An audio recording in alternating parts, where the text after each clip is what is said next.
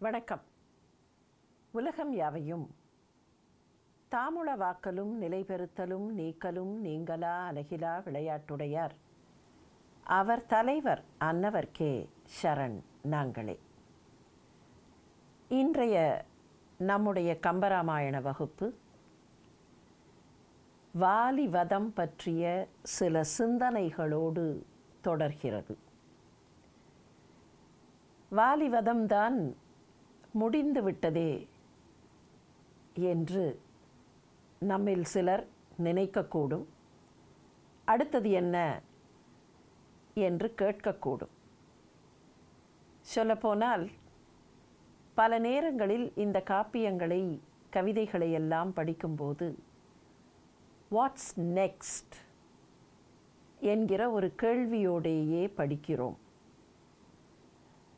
பெரியோர்களே, இந்த இடத்தில்தான் போன வகுப்பிலேயே நாம் பார்த்தது போல மேலை சிந்தனைகளுக்கும் கீழை சிந்தனைகளுக்கும் ஏராளமான வேறுபாடுகள் உண்டு.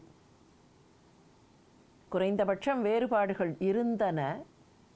அந்த வேறுபாடுகளை இன்றைக்கு உணராமல் இருக்கிறோமோ என்கிற வினாவையாவது நாம் எழுப்பி பார்க்க வேண்டும். கீழை இலக்கியங்கள், குறிப்பாக பாரத தேசத்து இலக்கியங்கள், ஒரு கதையை சொல்லுவதற்காக என்கிற நோக்கத்தில் படைக்கப்படுவதில்லை. நம்முடைய இலக்கியங்கள் எப்படிப்பட்டவை என்பதை பற்றி ஒரு விவரிப்பு உண்டு. சில வகையான இலக்கியங்கள், இலக்கியங்கள் என்றால் கதை, கட்டுரை, நாவல் மாத்திரம் அல்ல. வேதத்தை பற்றி இருக்கக்கூடிய விரிவுரைகள், வேதத்தை பற்றிய வியாக்கியானங்கள் கூட பாடி ஆஃப் லிட்ரேச்சர் என்பதில்தான் அடங்கும். அந்த வகையான லிட்ரேச்சர், அதற்கு ராஜசமிதை என்று பெயர். ஒரு விஷயத்தை ஒரு அரசர் சொன்னால் எப்படி சொல்வார்? இந்த இடத்தில் இப்படித்தான் செய்ய வேண்டும், இப்படி செய்யக்கூடாது, இந்த இடத்தில் நிற்கலாம், இங்கே நிற்கக்கூடாது. It's something like the law. Some kind of a statement which codifies what should be done or what can be done. அது ஏறத்தாழ சட்டம்தான். விதிமுறை, நெறி, சட்டம் இப்படியெல்லாம் சொல்லப்படக்கூடியது. இதற்கு ராஜசமிதை என்றே பெயர். ஒரு அரசர் சொல்வது. அரசர் சொல்வதை எந்த அளவுக்கு நாம் கேட்போம்? அரசர் சொல்வதை கேட்க வேண்டாமா? அரசர் சொல்வதை கேட்போம். ஆனால் எப்படி கேட்போம் தெரியுமா? வேற வழி இல்லை. I have to follow this. If I don't follow this, whatever I do becomes illegal. எனவே எனக்கு சட்டப்படி அதற்கு தண்டனை கிடைக்கும். I am forced to follow என்றெல்லாம் சொல்வோம். ஒரு விஷயத்தை செய்தால் நன்மை கிடைக்கும் என்பது ஒரு பக்கம். ஒரு விஷயத்தை செய்தால் தீமை வரும். இந்த விஷயத்தை செய்தால் நமக்கு மாத்திரமல்ல, மற்றவர்களுக்கும் தீமை வரும், சமுதாயத்திற்கு தீமை வரும் என்றால் அதை வெறுமே சொன்னால் அதனால் என்ன, வந்துவிட்டு போகட்டுமே என்பதுதான் மனித மனப்பான்மை. ஆனால் இதை செய்தால் மற்றவர்களுக்கு தீமை வரும் என்பது முக்கியமில்லை, உனக்கு தண்டனை கிடைக்கும் என்றால் தண்டனை வந்துவிடுமே என்பதற்காக அதை செய்யாமல் இருப்போம். எனவே ராஜசமிதை என்பது ஒரு விஷயத்தை நேரே சொல்கிறது, சட்டம் போல சொல்கிறது. And it will be followed only under compulsion. அப்படி இல்லாமல் அதே விஷயத்தை அரசர் சொல்வது மாதிரி சொல்லாமல் அதே விஷயத்தை ஒரு நண்பர் சொல்லுவதைப் போல சொல்வது, அதற்கு சகா சமித்தை என்று பெயர். எப்படி கூட இருக்கக்கூடிய நண்பர் ஒன்றை சொன்னால் அதை ஓரளவுக்கு ஏற்றுக்கொள்வோம் இல்லையா? இப்படி செய்யக்கூடாது என்றால் செய்வேன் என்கிற மனித மனத்தினுடைய பிடிவாதம். ஆனால் நண்பர் பக்கத்திலிருந்து போனால் போகட்டும், செய்யாமல் தான் விட்டு விடுவோமே என்றால், அப்படியா சொல்கிறாய்? சரி, நீ சொல்கிறாய், விட்டு விடுகிறேன். இதற்கு அடுத்தது ஒன்று இருக்கிறது. இதே விஷயத்தை மனைவி சொல்கிறாள், காதலி சொல்கிறாள் என்றால் அப்போது அது இன்னமும் ஏற்கும். அதற்குத்தான் காந்தா சமிதை என்று பெயர். சில வகை இலக்கியங்கள் ராஜசமிதை, சில வகை இலக்கியங்கள் சகா சமிதை, சில வகை இலக்கியங்கள் காந்தா சமிதை. காந்தா சமிதையில் சொல்ல வேண்டிய நேரத்தில் சொல்ல வேண்டிய விஷயத்தை சொல்கிற நயத்தோடு அந்த பெண் சொல்வாள். இந்த நயம், அதை சொல்லும்போது அந்த நயத்தில் சுவை சேர்த்து இப்படி அப்படி என்று அதற்கு ஏதாவது ஒரு போக்கு காட்டி அந்த பெண் சொல்லும்போது அது கேட்பதற்கு இனிப்பாக இனிமையாக இருக்கிறது. இப்போது என்னாகிறது? கேட்பதற்கு இனிமையாக இருக்கிறது என்பது உள்ளத்திற்குள் இன்னமும் இறங்குகிறது. இப்படி காந்தா சமிதை என்கிற வகையில் கதைகள் வழியாக, அந்த கதைகளுக்குள் பொதிந்து கிடக்கக்கூடிய உண்மைகள் வழியாக சொல்லப்பட்ட விஷயங்கள். ஆனால் நாம் என்ன செய்து விட்டோம் காலப்போக்கில் என்றால், வெளியில் சொல்லப்படுகிற அந்த கதை என்கிற format, it is a shell. அந்த ஷெல்லுக்குள்ளே இருக்கிற வஸ்து, உயிர் தான் முக்கியமே தவிர ஷெல் மாத்திரம் முக்கியம் இல்லை. Without the content, without what is being told, அந்த ஷெல்லை மாத்திரம் எடுத்துக்கொண்டால் it is மியர் shell. A shell with no content inside, a shell with no core inside, a plain shell with no life at all. இப்போ அந்த மாதிரியாக அந்த கதையை மாத்திரம் எடுத்துக்கொண்டு அந்த கதையை இப்படி அப்படி இப்படி அப்படி முறுக்கினால் அது அல்ல முக்கியம். அதை முறுக்கிவிட்டு கடைசியில் இப்படியும் இல்லாமல் அப்படியும் இல்லாமல் கசக்கி கீழே போட்டால் என்னாகும்? கதையை மாத்திரம் எடுத்துக்கொள்கிறோம். கதைக்குள்ளே இருக்கக்கூடிய உள்ளார்ந்த உண்மையை, உள்ளார்ந்த பொருளை எடுத்துக்கொள்வதற்கு தவறிவிடுகிறோம். இன்னும் சொல்லப்போனால் நம்முடைய இலக்கியங்கள், காப்பியங்கள், புராணங்கள், இதிகாசங்கள் இவற்றிலெல்லாம் 2 விஷயங்களை பார்க்கலாம் இந்த கதைகளோடு தொடர்புபடுத்தி. ஒன்று, some of the stories or many of the stories are open-ended. அந்த கதைக்கு முடிந்த முடிவே இருக்காது. முடிந்த முடிவே இல்லையே என்றால் அவரவர்கள் அதை எப்படி பர்சீவ் பண்ணுகிறீர்களோ அப்படி உங்களுடைய பக்குவத்திற்கு ஏற்ப மேலே போங்கள், அல்லது நின்ற இடத்திலேயே நின்று விடுங்கள், அல்லது கீழே விழுந்து விடுங்கள் என்றுதான் முன்னோர்கள் அப்படி ஓப்பன் எண்டட் ஸ்டோரீஸ் அவற்றை நமக்கு கொடுத்தார்கள். அந்த கதையை வாசிக்கக்கூடியவருடைய திறமைக்கு ஏற்ப, அவருடைய பக்குவத்திற்கு ஏற்ப அந்த கதையை அவர் புரிந்து கொள்வார். இன்னொன்று, இந்த கதைகளில் நிறைய இடங்களில் சின்ன சின்ன சின்ன சின்ன சின்ன மாற்றங்கள் இருக்கலாம். ஒரு பொருளை உள்ளே வைத்திருக்கிறோம், அதை சுற்றி ஒரு ஷெல் இருக்கிறது என்றால் உள்ளே இருக்கிற பொருளுக்கு ஒரு பாதுகாப்பு கொடுக்க வேண்டும், அல்லது அதை எடுத்து கொடுக்கும்போது உள்ளே இருப்பது பிளவுபடாமல் குந்தகப்படாமல் இருக்க வேண்டும் வெளியிலே இருக்கிற ஷெல்னால். இப்போ இந்த ஷெல் உருண்டையாக இருந்தால் என்ன, நீள் உருண்டையாக இருந்தால் என்ன? சில இடங்களில் உருண்டையாக இருக்கிற கதையை, வால்மீகி உருண்டையாக கொடுத்த கதையை கவி சக்கரவர்த்தி எங்கேயாவது ஒரு இடத்துல கொஞ்சம் அப்படி இழுத்து அதற்கு ஒரு ஆண்டனா வைத்திருப்பார். துளசிதாசர் என்ன செய்வார்? எனக்கு உருண்டையாக இருக்கிற இந்த வடிவம் வேண்டாம் என்று அவர் அதை நீள் உருண்டையாக செய்திருப்பார்.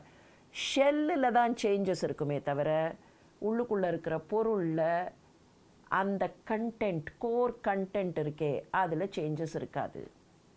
ஏன்னா the content deals with the concept. The shell deals with the application. Application of course is important. ஆனால் application காலத்திற்கு காலம் சில நேரங்களில் மாறுபடும். சயின்ஸ் அண்ட் டெக்னாலஜி என்கிற இரண்டு சொற்களுக்கு இடையிலே இருக்கக்கூடிய வேறுபாடு போல. What is science? சயின்ஸுங்கிறது இந்த பொருளை நாம் பயன்படுத்துவதற்கு உள்ளுக்குள்ளே இருக்கக்கூடிய methodology, the technique, the know how. ஆனால் இந்த பொருள் பயன்படுத்துகிறோமே, 2000ஆவது ஆண்டிலே இருந்து பலரும் இதை பயன்படுத்துகிறோம். குறைந்தபட்சம் சொன்னால் அதற்கு முன்னாலேயும் சில பேர் வைத்திருந்தோம். 2000லேருந்தே பார்ப்போம், 2024 வரைக்கும் இதனுடைய ஷேப் எப்படியெல்லாம் மாறி இருக்குது, இதனுடைய சைஸ் எப்படியெல்லாம் மாறி இருக்குது. அப்போ வெளியில் இருக்கிற டெக்னாலஜி, தொழில்நுட்பம், அதனுடைய வடிவம் மாறும். உள்ளுக்குள்ளே இருக்கக்கூடிய டெக்னாலஜியில் கான்செப்ட் என்ன, அந்த கான்செப்ட் பயன்பாடு என்பது வேறு, இந்த வடிவத்தினுடைய பயன்பாடு என்பது வேறு. இப்போ கதைக்குள்ளே இருக்கக்கூடிய முக்கியமான பொருள் அதுதான் நமக்கு முக்கியம். அதனால தான் சில இடங்களில் வாலிவதம் பற்றிய சிந்தனைகளில் சில மாறுபட்ட கருத்துக்கள் வருகின்றன. ஆனால் அப்படி மாறுபட்ட கருத்துக்கள் வரும்போது என்ன செய்கிறோம், எங்கே இது சரியா தப்பா என்று நிர்ணயிப்பதற்கு நாம் எதை பயன்படுத்தி கொள்கிறோம்? கடந்த 400-500 ஆண்டுகளில் நமக்கு பழக்கமாகி போன மேலை சிந்தனையை வைத்துக்கொண்டு, வாலி இப்படி கேட்டானே, இந்த இடத்தில் நின்றானே, அந்த இடத்தில் நின்றானே, நேருக்கு நேர் பேசினானே என்று கேட்கிறோம். நேருக்கு நேர் பேசுவதோ, சாமர்த்தியமாக பேசுவதோ, அல்லது சாதுரியமாக ஒன்றுக்கு விடை சொல்லுவதோ முக்கியமில்லை. எது முக்கியம் என்றால் அதற்குள்ளே இருக்கக்கூடிய உள்ளார்ந்த கருத்து. இதை மனதில் வைத்துக்கொண்டு சில சிந்தனைகளை பார்க்கலாம். வாலி யார்? வாலி அல்லது பாலி அல்லது வாலின் என்கிற பெயர் பயன்படுத்தப்படுகிறது. இந்திரனுடைய மகன், சுக்ரீவனுடைய சகோதரன், தாரையின் கணவன், அங்கதனின் தந்தை. பார்க்கடலை கடைந்தபோது பார்க்கடலிலே இருந்து பல வகையான நவரத்னங்கள் வந்தன. அப்போது நிறைய அப்சர பெண்களும் வந்தார்கள். அந்த அப்சர பெண்களில் ஒருத்தி தாரை. பார்க்கடல் கடைகிற தருணத்தில் அங்கே நிற்கிறார் மகாவிஷ்ணு. கூர்ம அவதாரமும் அவர்தான் எடுத்திருக்கிறார்.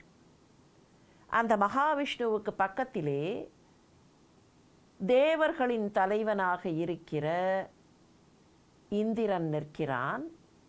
அந்த இந்திரனுடைய மகனான வாலியும் பக்கத்தில் இருந்தான். இப்படி ஒரு புராணம் வர்ணிக்கிறது. தாரை வந்தவுடன் இந்திரன் ஏற்கனவே பார்க்கடலிலே இருந்து வந்த பல பொருட்களை எடுத்துக்கொண்டிருக்கிறான். ஐராவத யானையை எடுத்துக்கொண்டான், உச்சைஸ்ரவஸ் குதிரையை எடுத்துக்கொண்டான், கற்பகத்தரு, காமதேனு இவற்றையெல்லாம் இந்திரன் தன்னுடைய தேவலோகத்திற்காக எடுத்துக்கொள்ள, இந்த அப்சரப்பெண், மற்ற அப்சரப்பெண்கள் சில பேர் தேவலோகத்திற்கு போய்விட்டார்கள். இந்த பெண் வந்தவுடன் வாலி கேட்டானாம், தந்தையே, இந்த பெண்ணை நான் மணந்து கொள்கிறேன். இப்படித்தான் பார்க்கடலிலே இருந்து பேரழகியாக உருவான தாரையை இவன் மணந்து கொண்டான் என்று ஒரு கதை வர்ணிக்கிறது. ஒரு சில இராமாயணங்களின்படி தாரை என்பவள் சுசேனன் என்கிற வானரகுல வைத்தியனுடைய மகள். சுசேனன் அல்லது சுஷேனன் என்று அவனுக்கு பெயர். அந்த சுஷேனனுடைய மகள். அவள் பூமியிலே கண்டெடுக்கப்பட்டாள், சுஷேனனால் வளர்க்கப்பட்டாள் என்றும் சொல்வதுண்டு. எனவேதான் அவளை அயோனிஜை என்று சொல்லி, அவள் ஒரு பெண்ணுடைய கருவில் தோன்றி பிறக்கவில்லை, அவள் சுயம்பு போல தோன்றியவள், எனவே அவள் அயோனிஜை என்று சொல்லி பஞ்சகன்னிகை பிரார்த்தனையில் அவளையும் ஒருவளாக அங்கீகரிக்கிறோம். பஞ்சகன்னிகை பிரார்த்தனை என்று ஒன்று உண்டு. ஒவ்வொரு இந்திய பெண்ணும் ஒவ்வொரு நாள் காலையிலேயும் இந்த 5 பேரை எண்ணி பார்க்க வேண்டும் என்பதாக கணக்கு. யார் 5 பேர் என்றால் அகல்யா, திரௌபதி, குந்தி, தாரா, மண்டோதரி. அந்த ஸ்லோகம் இப்படித்தான் சொல்லும். அகல்யா, திரௌபதி, குந்தி, தாரா, மண்டோதரி ஸ்மரேன் நித்யம் மகாபாதக நாசினி. இவர்கள் மகாபாதகங்களை நாசனம் செய்துவிடக்கூடியவர்கள். எனவே இந்த பஞ்சகன்யகாம் ஸ்மரேன் நித்யம் மகாபாதக நாசினிஹி. பஞ்சபாதகங்கள் என்று சொல்லுவார்களே, அந்த பஞ்சபாதகங்களால் அல்லது மிகப்பெரிய கர்ம வினைகளால், மிகப்பெரிய தீங்குகளால் வரக்கூடிய அந்த துயரங்களை கூட, மகாபாதகங்களை கூட இந்த 5 பேரை நினைத்து பார்த்தால், இவர்களை நினைத்து பார்ப்பது நம்மை காப்பாற்றிவிடும்.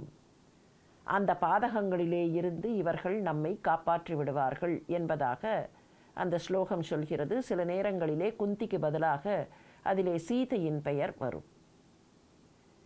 அகல்யா, திரௌபதி, சீதா, தாரா, மண்டோதரி, பஞ்சகன்யகாம் ஸ்மரேன் நித்யம். ஒவ்வொரு நாளும் இவர்களை நினைத்து பார்த்தால் மகாபாதகங்கள் வராது. எப்படியாக இருந்தாலும் சீதையோ குந்தியோ, தாரை அதிலே கண்டிப்பாக உண்டு. இந்த வகையில் பார்க்கடலிலே இருந்து தோன்றிய தாரை, வாலி அவளை மணந்து கொண்டான் என்று அந்த கதை தொடர்கிறது.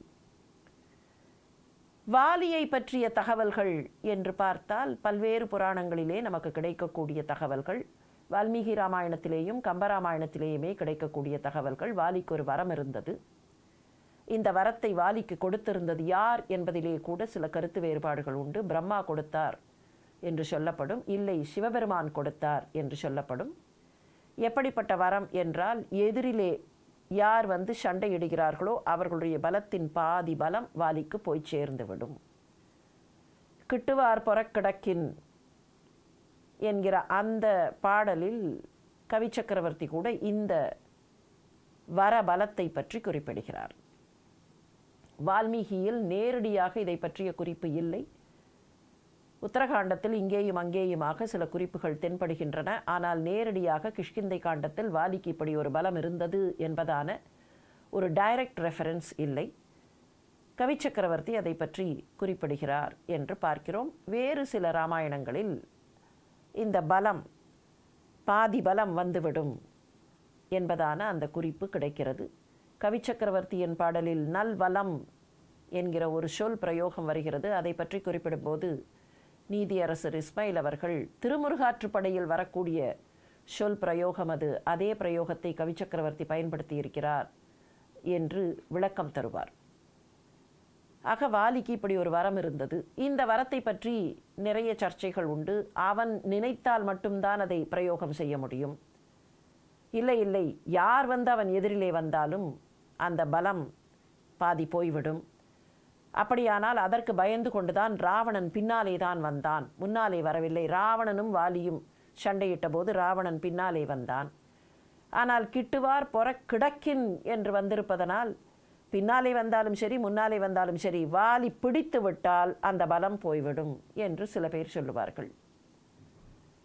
ராவணன் பின்னாலே தான் வந்தான், ஆனால் ராவணனை எடுத்து தன்னுடைய வாலில் கட்டினான் என்கிற போது அந்த பலம் என்ன ஆயிற்று, பாதி போயிற்றா அவனுக்கு என்றால் போயிருக்க வேண்டும். அதனாலே தான் மிக பலசாலியாக இருந்த ராவணனையே அவன் அமிழ்த்தி விட்டான். இப்படியெல்லாம் இதை பற்றி பல சர்ச்சைகள் உண்டு. இப்படி ஒரு வரம் பற்றிய கதை இருக்கிறது, தகவல் இருக்கிறது என்பதை மாத்திரம் வைத்துக்கொள்வோம். ராவணனுக்கும் வாலிக்கும் முதலில் பகைமை இருந்தது, பின்னர் நட்பு ஏற்பட்டது. வாலில் கட்டி அடிக்கும்போது பகைமை, அதன் பின்னர் வாலிக்கு ராவணன் அச்சப்பட்டான். எனவே வாலி என்ன சொன்னாலும் செய்வான். கிட்டத்தட்ட அது நட்பு போல ஆகிவிட்டது. இருந்தாலும் வாலி அதை முழுமையாக அங்கீகரிக்கவில்லை. இந்த சென்ஸ் நண்பன்தான், ஆனால் தனக்கு கீழே, ஒரு படி கீழே, இவன் அவனுக்கு கட்டளையிட்டால் அவன் செய்வான் என்கிற நிலையில் ராவணனை ஒரு படி கீழே தான் வாலி வைத்திருந்தான். இப்படியும் சில தகவல்கள் உண்டு. வாலியின் அம்பு தன்னை கொல்லும் என்று ராமர் ஒரு வரம் கொடுத்தார் என்றும் கூட ஒரு கதை உண்டு. இது என்ன கதை? ராமாவதாரத்தில் ராமனுடைய அம்பு வாலியை கொன்றுவிடுகிறது இல்லையா? அதைத்தான் வாலி வதம் என்று பார்க்கிறோம். இது நடந்த பின்னால் ராமர் வாலிக்கு ஒரு வரம் கொடுத்தாராம். எப்படி? உன்னை நான் தகாத முறையில் அழித்து விட்டேன். இப்போ சர்ச்சையே அங்கே தான். தகாத முறையில் அழித்தாரா இல்லையாங்கிறது தான் சர்ச்சையே. ஆனால் அப்படித்தான் ராமர் தவறு செய்துவிட்டார் என்று எடுத்துக்கொண்டு அதற்கு ஒரு கிளைக்கதை உண்டு. நான் உன்னை மறைந்திருந்து கொன்றுவிட்டேன், உனக்கு நான் அபச்சாரம் செய்துவிட்டேன், எனவே அடுத்த பிறவியில் நீ என்னை கொல்லுவாய் என்று வரம் கொடுத்ததாகவும், அதனால்தான் கிருஷ்ணாவதார காலத்தில் அந்த வாலிதான் ஜரன் என்கிற வேடனாக பிறந்தான் என்றும் ஒரு கதை. இந்த ஜரன் என்பவன்தான் ஒரு மான் என்று நினைத்து கொண்டு அம்பு போடுகிறான். பல்கதீர்த்தம் என்று ஒரு பகுதி இருக்கிறது. இப்போதும் குஜராத் மாநிலத்தில் இருக்கக்கூடிய ஒரு பகுதி. கடற்கரை ஒட்டி இருக்கக்கூடிய பகுதி. சொல்லப்போனால் சோம்நாத்துக்கு பக்கத்தில் இருக்கக்கூடிய பகுதி. அந்த பல்கதீர்த்த பகுதியில் மான் என்று எண்ணிக்கொண்டு கிருஷ்ணருடைய காலை பார்த்து அது மான் என்று, அந்த பாதத்தை பார்த்து அம்பு எய்தான், அதுதான் கண்ணனுடைய முடிவுக்கு காரணமாக இருந்தது என்று இப்படி ராமாவதாரத்திற்கும் கிருஷ்ணாவதாரத்திற்கும் தொடர்பு படுத்தி வாலிதான் ஜரனாக வந்து பிறந்தான் என்றும் ஒரு கதை உண்டு. இந்த கதைகளை எல்லாம் ஒரு பக்கம் வைத்துக்கொள்வோம். சுக்ரீவன் ராமனிடத்தில் என்ன சொன்னான் என்பதிலே இருந்து வேகமாக ஒரு சூறாவளியாக ஒரு அலசல் இப்போது செய்து பார்ப்போம்.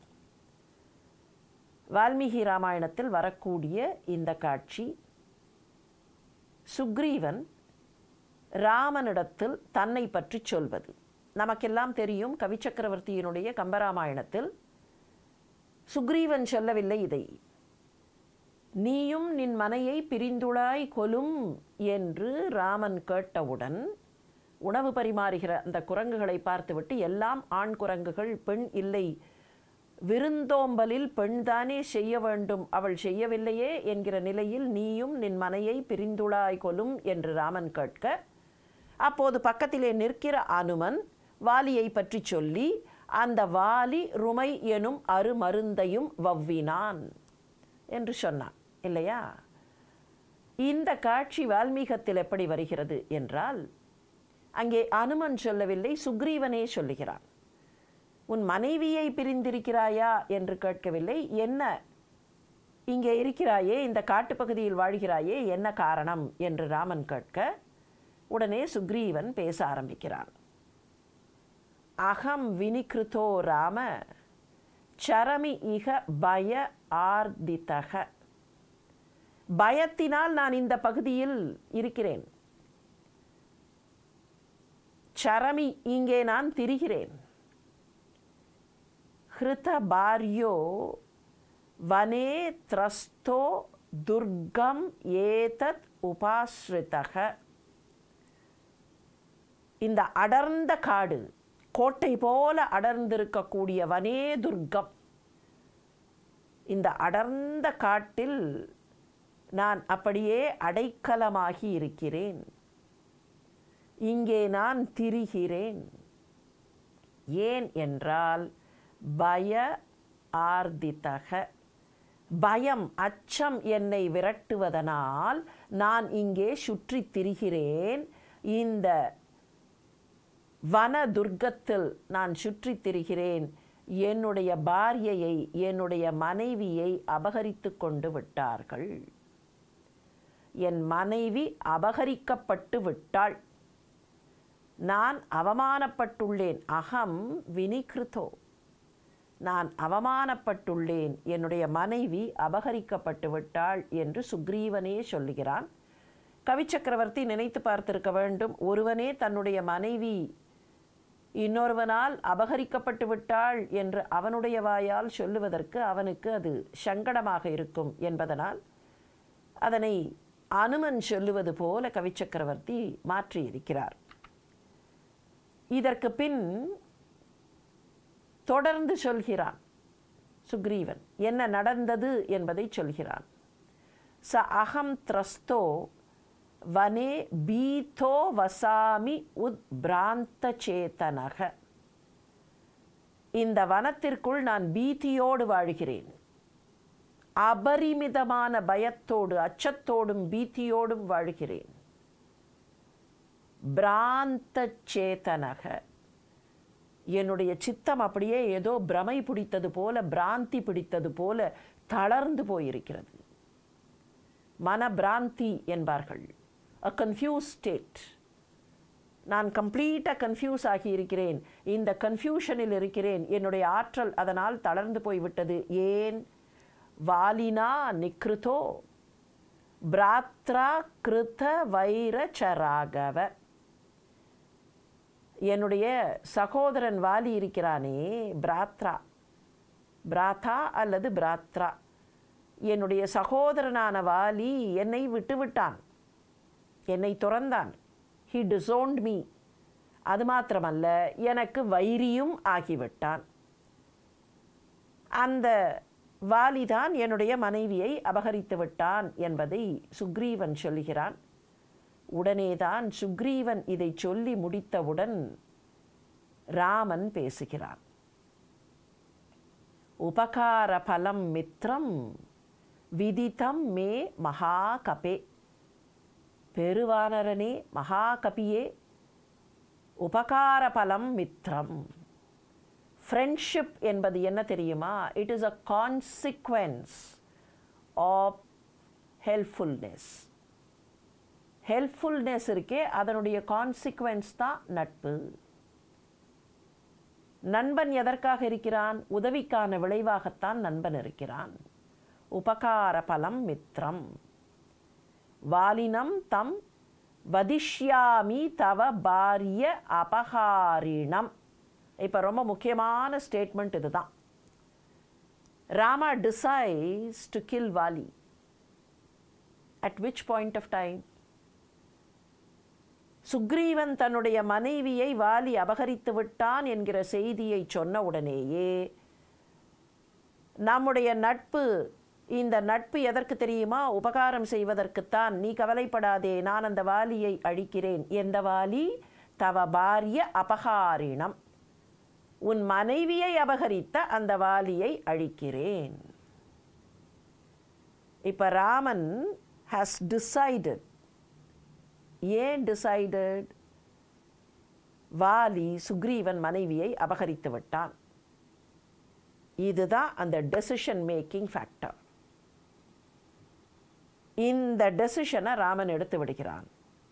இன்னும் சொல்ல போனால் கவிச்சக்கரவர்த்தியில் நாம் படிப்பதற்கும் வால்மீகத்தில் பார்ப்பதற்கும் ஒரு சின்ன வேறுபாடு இருக்கும். கவிச்சக்கரவர்த்தியில் எப்படி போகும் இந்த காட்சி நமக்கு தெரியும். விருந்து உபச்சாரம் செய்யக்கூடிய குரங்குகள் நின் மனையை பிரிந்துளாய் போலும் என்று கேட்க, அதற்கு பின்னர் அனுமன் எல்லாவற்றையும் சொல்ல, அப்படி சொல்லி முடித்து இதை போல ருமை எனும் அருமருந்தையும் வவ்வினான் என்பதை கேட்டவுடன் தான் நின்னை செற்றவர் என்னை செற்றார், நினக்கு உற்றவர் எனக்கும் உற்றார். இது ராமன் சொல்வது. வால்மீகத்தில் எப்படி வரும்னா, இவர்கள் ரெண்டு பேரும் சந்திக்கிறார்கள், அறிமுகப்படுத்தப்படுகிறார்கள். அனுமன் தான் ராமனையும் லக்ஷ்மணனையும் சுக்ரீவன் இருக்கிற இடத்திற்கு அழைத்து வருகிறான். கம்பரில் சுக்ரீவன் ஓடுகிறான். அனுமன் வந்து சொல்ல சுக்ரீவன் அங்கே போய் அவர்களை சந்திக்கிறான். ஆனால் வால்மீகத்தில் அப்படி இல்லை. அனுமன் தன்னுடைய தோள்களில் ராமனையும் லக்ஷ்மணனையும் தூக்கி வைத்து கொண்டு வருகிறான். போர்க்களத்தில்தான் அனுமந்தன் தன்னுடைய தோள்களில் ராமனையும் லக்ஷ்மணனையும் தூக்கினான் என்பதில்லை. வால்மீகியின் காப்பியத்தை பொறுத்தவரையில் இங்கேயே முதலில் தோள்களில் தூக்கி வைத்து கொண்டு சுக்ரீவன் இருக்கிற இடத்திற்கு வருகிறான். அங்கே வந்து அறிமுகப்படுத்தும் போது ஒருவரை ஒரு சந்திக்கிறார்கள். சுக்ரீவன் அப்படி கையை கொடுக்க, ராமனும் தன் கையை கொடுக்க, 2 பேரும் ஒருவர் கையை ஒருவர் பற்றி கொள்கிறார்கள். பின்னர் ஒருவரை ஒருவர் ஆலிங்கனம் செய்கிறார்கள். இந்த நிலையில் நாம் நண்பர்கள் என்று பேசும்போது, என்னுடைய பகைவர்கள் இனிமேல் உன்னுடைய பகைவர்கள், என்னுடைய நண்பர்கள் உன்னுடைய நண்பர்கள், உன்னுடைய நண்பர்கள் என்னுடைய நண்பர்கள் என்று அந்த கிராஸ் எக்ஸ்சேஞ்ச் அதை சொல்வது சுக்ரீவன் தான். உனக்கும் எனக்கும் இனிமேல் நண்பர்கள் ஒரு போல இருப்பார்கள். நம் இருவருடைய பகைவர்கள் என்னுடைய பகைவர்கள் உனக்கும் பகைவர்களாவார்கள், உன்னுடைய பகைவர்கள் எனக்கும் பகைவர்களாவார்கள் என்று சொல்லுவதெல்லாம் சுக்ரீவன் தான். இதை சொல்லிக் கொண்டிருக்கும் போதே அனுமன் அங்கே நெருப்பு மூட்ட, அந்த நெருப்பை சுற்றி அக்னிவலம் வருவார்கள் ராமனும் சுக்ரீவனும். திருமணத்தில் கணவனாகவும் மனைவியாகவும் அன்றைக்கு இணையக்கூடியவர்கள் அக்னிவலம் வருவார்களே, அதை போல வேறு எங்கேயும் இப்படி ஒரு காட்சியை நாம் பார்க்க முடியாது. ராமகாதையில் தான் பார்க்கிறோம். நண்பர்கள் முதலாக ராமகாதையில் பார்க்கிறோம். அதை தொடர்ந்து மற்ற பின்னாலே வந்த சில கதைகளில் இது உண்டு. ஆனால் அதற்கு முன்னர் இருந்ததாக தெரியவில்லை. நண்பர்கள் 2 பேர் அக்னியை வலம் வந்து நட்பு கொள்வது என்பது. இப்படி நட்பு கொண்ட பின்னால் தான் சுக்ரீவன் இந்த விஷயத்தை சொல்கிறான். எனவே நட்பு பூண்டு விட்டோம். அந்த நட்பு என்ன என்றால் அது உதவிக்கான விளைவு. நான் அந்த வாலியை அழிக்கிறேன். தவ பாரிய அபகாரிணம். வால்மீகத்திலே வரக்கூடிய இந்த தெளிவான ஸ்டேட்மெண்ட், வாலினம் தம் வதிஷ்யாமி தவ பாரிய அபகாரிணம். கம்பரில் வரக்கூடிய இதே காட்சி எப்படி? ருமையனும் மருந்தையும் வவ்வினான் என்று கேட்டவுடன், நின்னை செற்றவர் என்னை செற்றார், நினக்கு உற்றவர் எனக்கு முற்றார். அப்போ 2த்துலேயும் அந்த கோர் இன்ஃபர்மேஷன் இதுதான். சுக்ரீவன் மனைவியை வாலி கவர்ந்து கொண்டான் என்பது ராமனுடைய உள்ளத்தை தைக்கிறது. இப்போது துளசிதாசருடைய ராமாயணத்தில் இது எப்படி காட்டப்பட்டிருக்கிறது? சுக்ரீவனை சந்திக்கிறார்கள் ராமனும் லக்ஷ்மணனும். சீதையை தேடிக்கொண்டே வருகிறார்கள். அனுமனைத்தான் முதலில் பார்க்கிறார்கள். அனுமன் அழைத்து கொண்டு போக சுக்ரீவனை பார்க்கிறார்கள். அப்போது சுக்ரீவன் என்ன பேசுகிறான்? நாத பாலி அரு மைம் துவௌ பாயி. பாலி, பாலி என்பது வாலி. பாலி அரு மைம், நானும் வாலியும் 2 பேரும் சகோதரர்கள். துவௌ பாயி பிரீத்தி ரஹி கச்சு பரணி தஜாயி. எங்களுக்குள்ளே இருந்த பிரீத்தி, எங்களுக்குள்ளே இருந்த அன்பு அது போய்விட்டது. நஜாயி, எங்கேயோ போய்விட்டது. கச்சுபரணி நஜாயி, அது ஏதோ பழங்கதையாக போய்விட்டது. எங்கே போய்விட்டது என்றே தெரியவில்லை. இதன் பின்னர் மாயாவியோடு ஏற்பட்ட சண்டை. அந்த சண்டைக்காக வாலி குகைக்குள்ளே போனது. குகையிலே இருந்து வாலி வருவதற்கு நெடுநாள் ஆயிற்று, வரவில்லை. அந்த நிலையில் இரத்தம் மாத்திரம் வந்தது. அந்த இரத்தம் வந்ததை பார்த்துவிட்டு மாயாவிதான் வாலியை கொன்றுவிட்டான் என்று நினைத்து கொண்டு நான் வெளியிலே வந்தேன். இதையெல்லாம் சுக்ரீவன் சொல்கிறான். அந்த ஸ்லோகங்கள் எல்லாம் இங்கே தரப்படவில்லை, காலத்தின் அவகாசம் கருதி. ஆனால் இந்த கதை நமக்கு தெரியும். இதையெல்லாம் சொல்கிறான். இதை சொல்லிவிட்டு என்ன நடந்தது? வாலி திரும்பி வருகிறான். மாயாவியை கொன்றுவிட்டு வாலி திரும்பி வருகிறான். பாலி தாகி மாறி கிருஹ ஆவா. வாலி என்ன செய்தான்? அவனை கொன்றுவிட்டு, தாகி மாறி கிருஹ ஆவா, அவனை கொன்றுவிட்டு திரும்பி வருகிறான், வீட்டிற்கு வருகிறான். தேகி மோகி ஜியம் பேதபடாவா. அவனுக்கு உள்ளத்தில் பேதம், வன்மம் வந்துவிட்டது. என்னை பார்த்தவுடன், தேகி மோகி என்னை பார்த்தவுடன் அவனுக்கு உள்ளத்தில் வன்மம் வந்துவிட்டது. ரிப்பு சம மோகி மாரேசி அதிபாரி, என்னை ரிப்புவாக எண்ணத் தொடங்கிவிட்டான். ரிப்பு என்றால் எதிரி. மோகி ரிப்பு சம மாரேசி. அது மாத்திரமில்லை, மாரேசி அதிபாரி, என்னை கொல்ல வேண்டும் என்று தீர்மானித்து என்னை எதிரியாகவே பார்க்கிறான். என்னை கொல்ல வேண்டும். எந்த அளவுக்கு என்னை எதிரியாக பார்க்கிறான்? என்னை கொல்ல வேண்டும். ரிப்பு சம மோகி மாரேசி அதிபாரி. அது மாத்திரமில்லை, என்னிடத்திலிருந்து எல்லாவற்றையும் எடுத்துக்கொண்டான். ஹரி லீன்ஹேசி, எல்லாவற்றையும் ஹரம் செய்து விட்டான். என்னிடத்திலே இருந்து எல்லாவற்றையும் எடுத்துக்கொண்டு விட்டான், கவர்ந்து கொண்டு விட்டான்.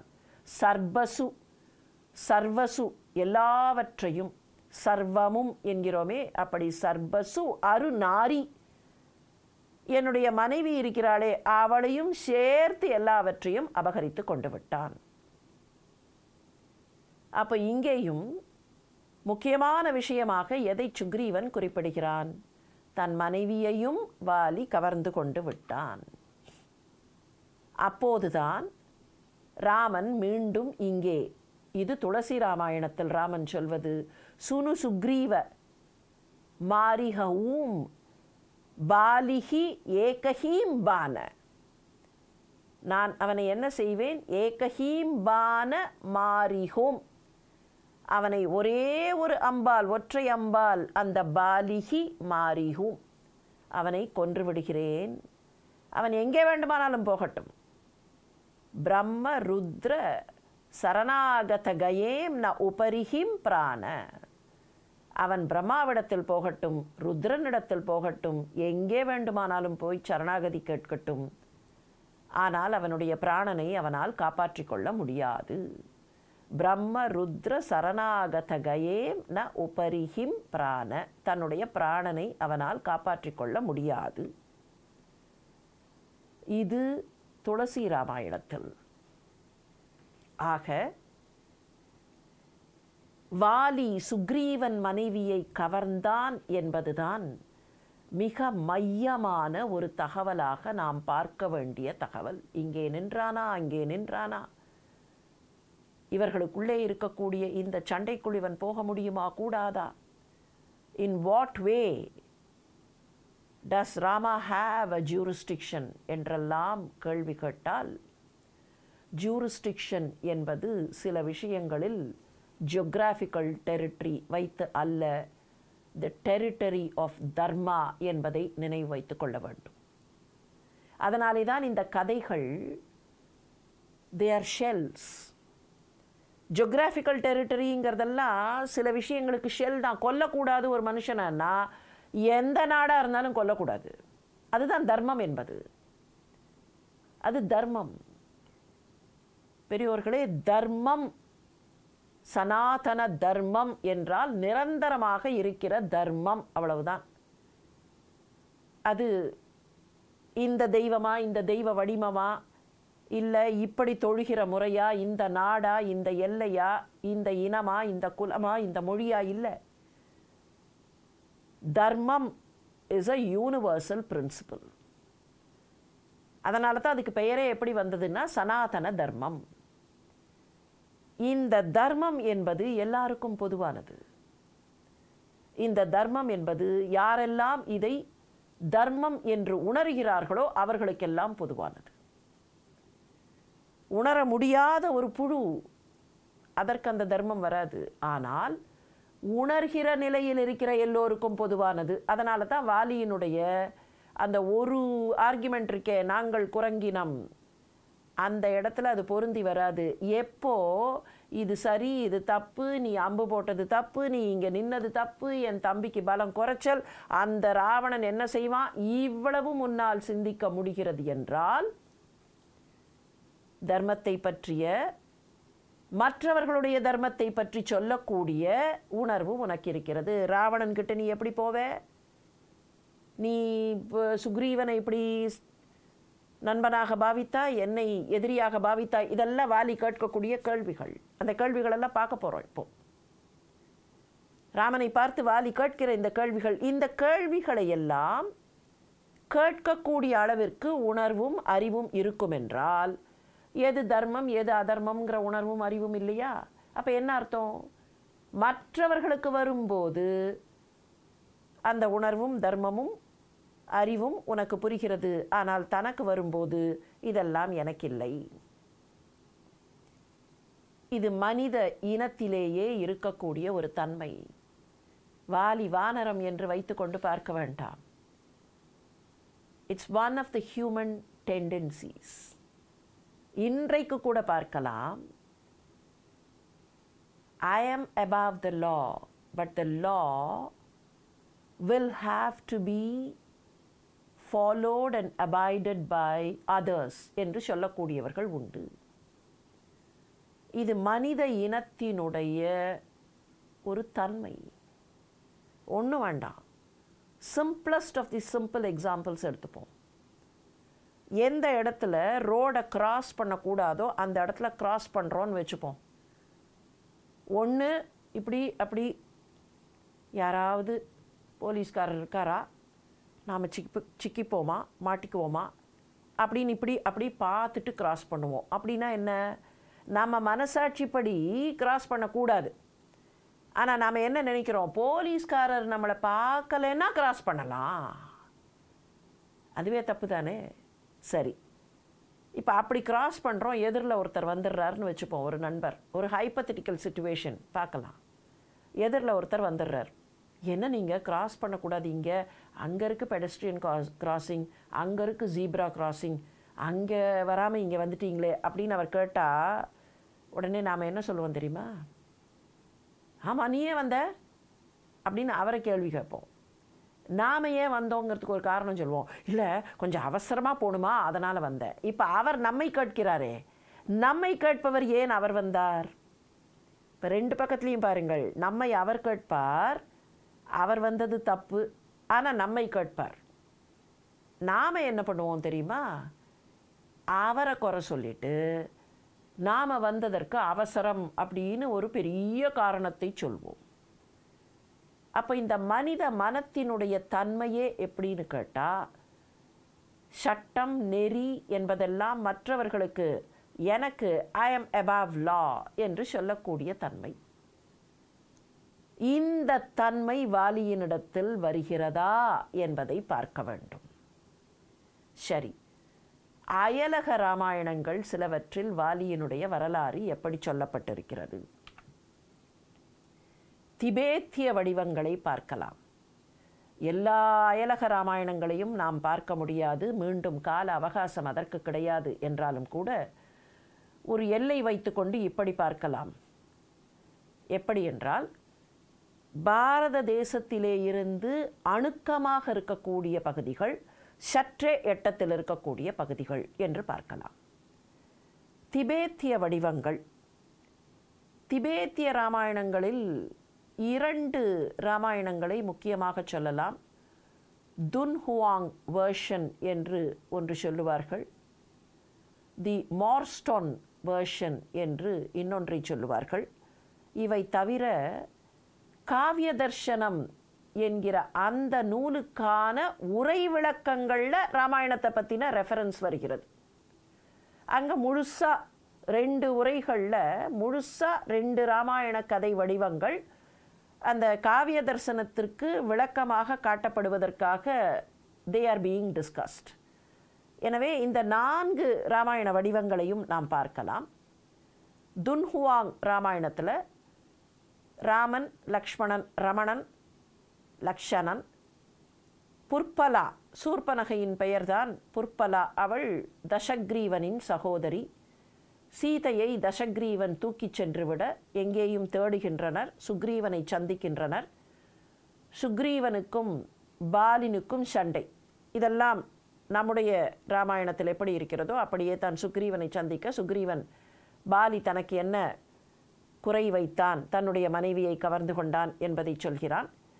சுக்ரீவனுக்கும் பாலினுக்கும் சண்டை நடக்கிறது, ஒத்த போராக நடக்கிறது. கவி சக்கரவர்த்தி சொல்லும்போதே கூட அது ஒத்த போர் என்பார். ஒத்த போர் என்கிற போது வாலி தன்னுடைய வரத்தை பிரயோகம் செய்தானா என்கிற கேள்விக்குறி வருகிறது. சுக்ரீவனிடத்திலே இருந்து அந்த பலத்தை அவன் எடுத்துக்கொண்டானா? அப்படி என்றால் சுக்ரீவனுடைய பலம் இதைவிட அதிகமாக இருந்ததா? இப்படியெல்லாம் கேள்விகள் வரும். சுக்ரீவனுக்கும் பாலினுக்கும் சண்டை, அடையாளம் தெரியவில்லை என்று ராமன் சொல்ல, சுக்ரீவன் நீயே வழி சொல், நான் என்ன செய்வது, உனக்குத்தான் தெரியுமே, நீ புத்திசாலி ஆயிற்றே, ஏதாவது சொல் என்று கேட்க, வாலிலே ஒரு கண்ணாடியை கட்டிக்கொண்டு சண்டையிடு என்று ராமன் சொல்லி அனுப்ப, அதே போல வாலில் கண்ணாடியை கட்டிக்கொண்டு சுக்ரீவன் சண்டை போட, பாலின் என்கிற அந்த வாலியை ரமணன் அழிக்கிறான். இது துன்ஹுவாங் ராமாயணம்.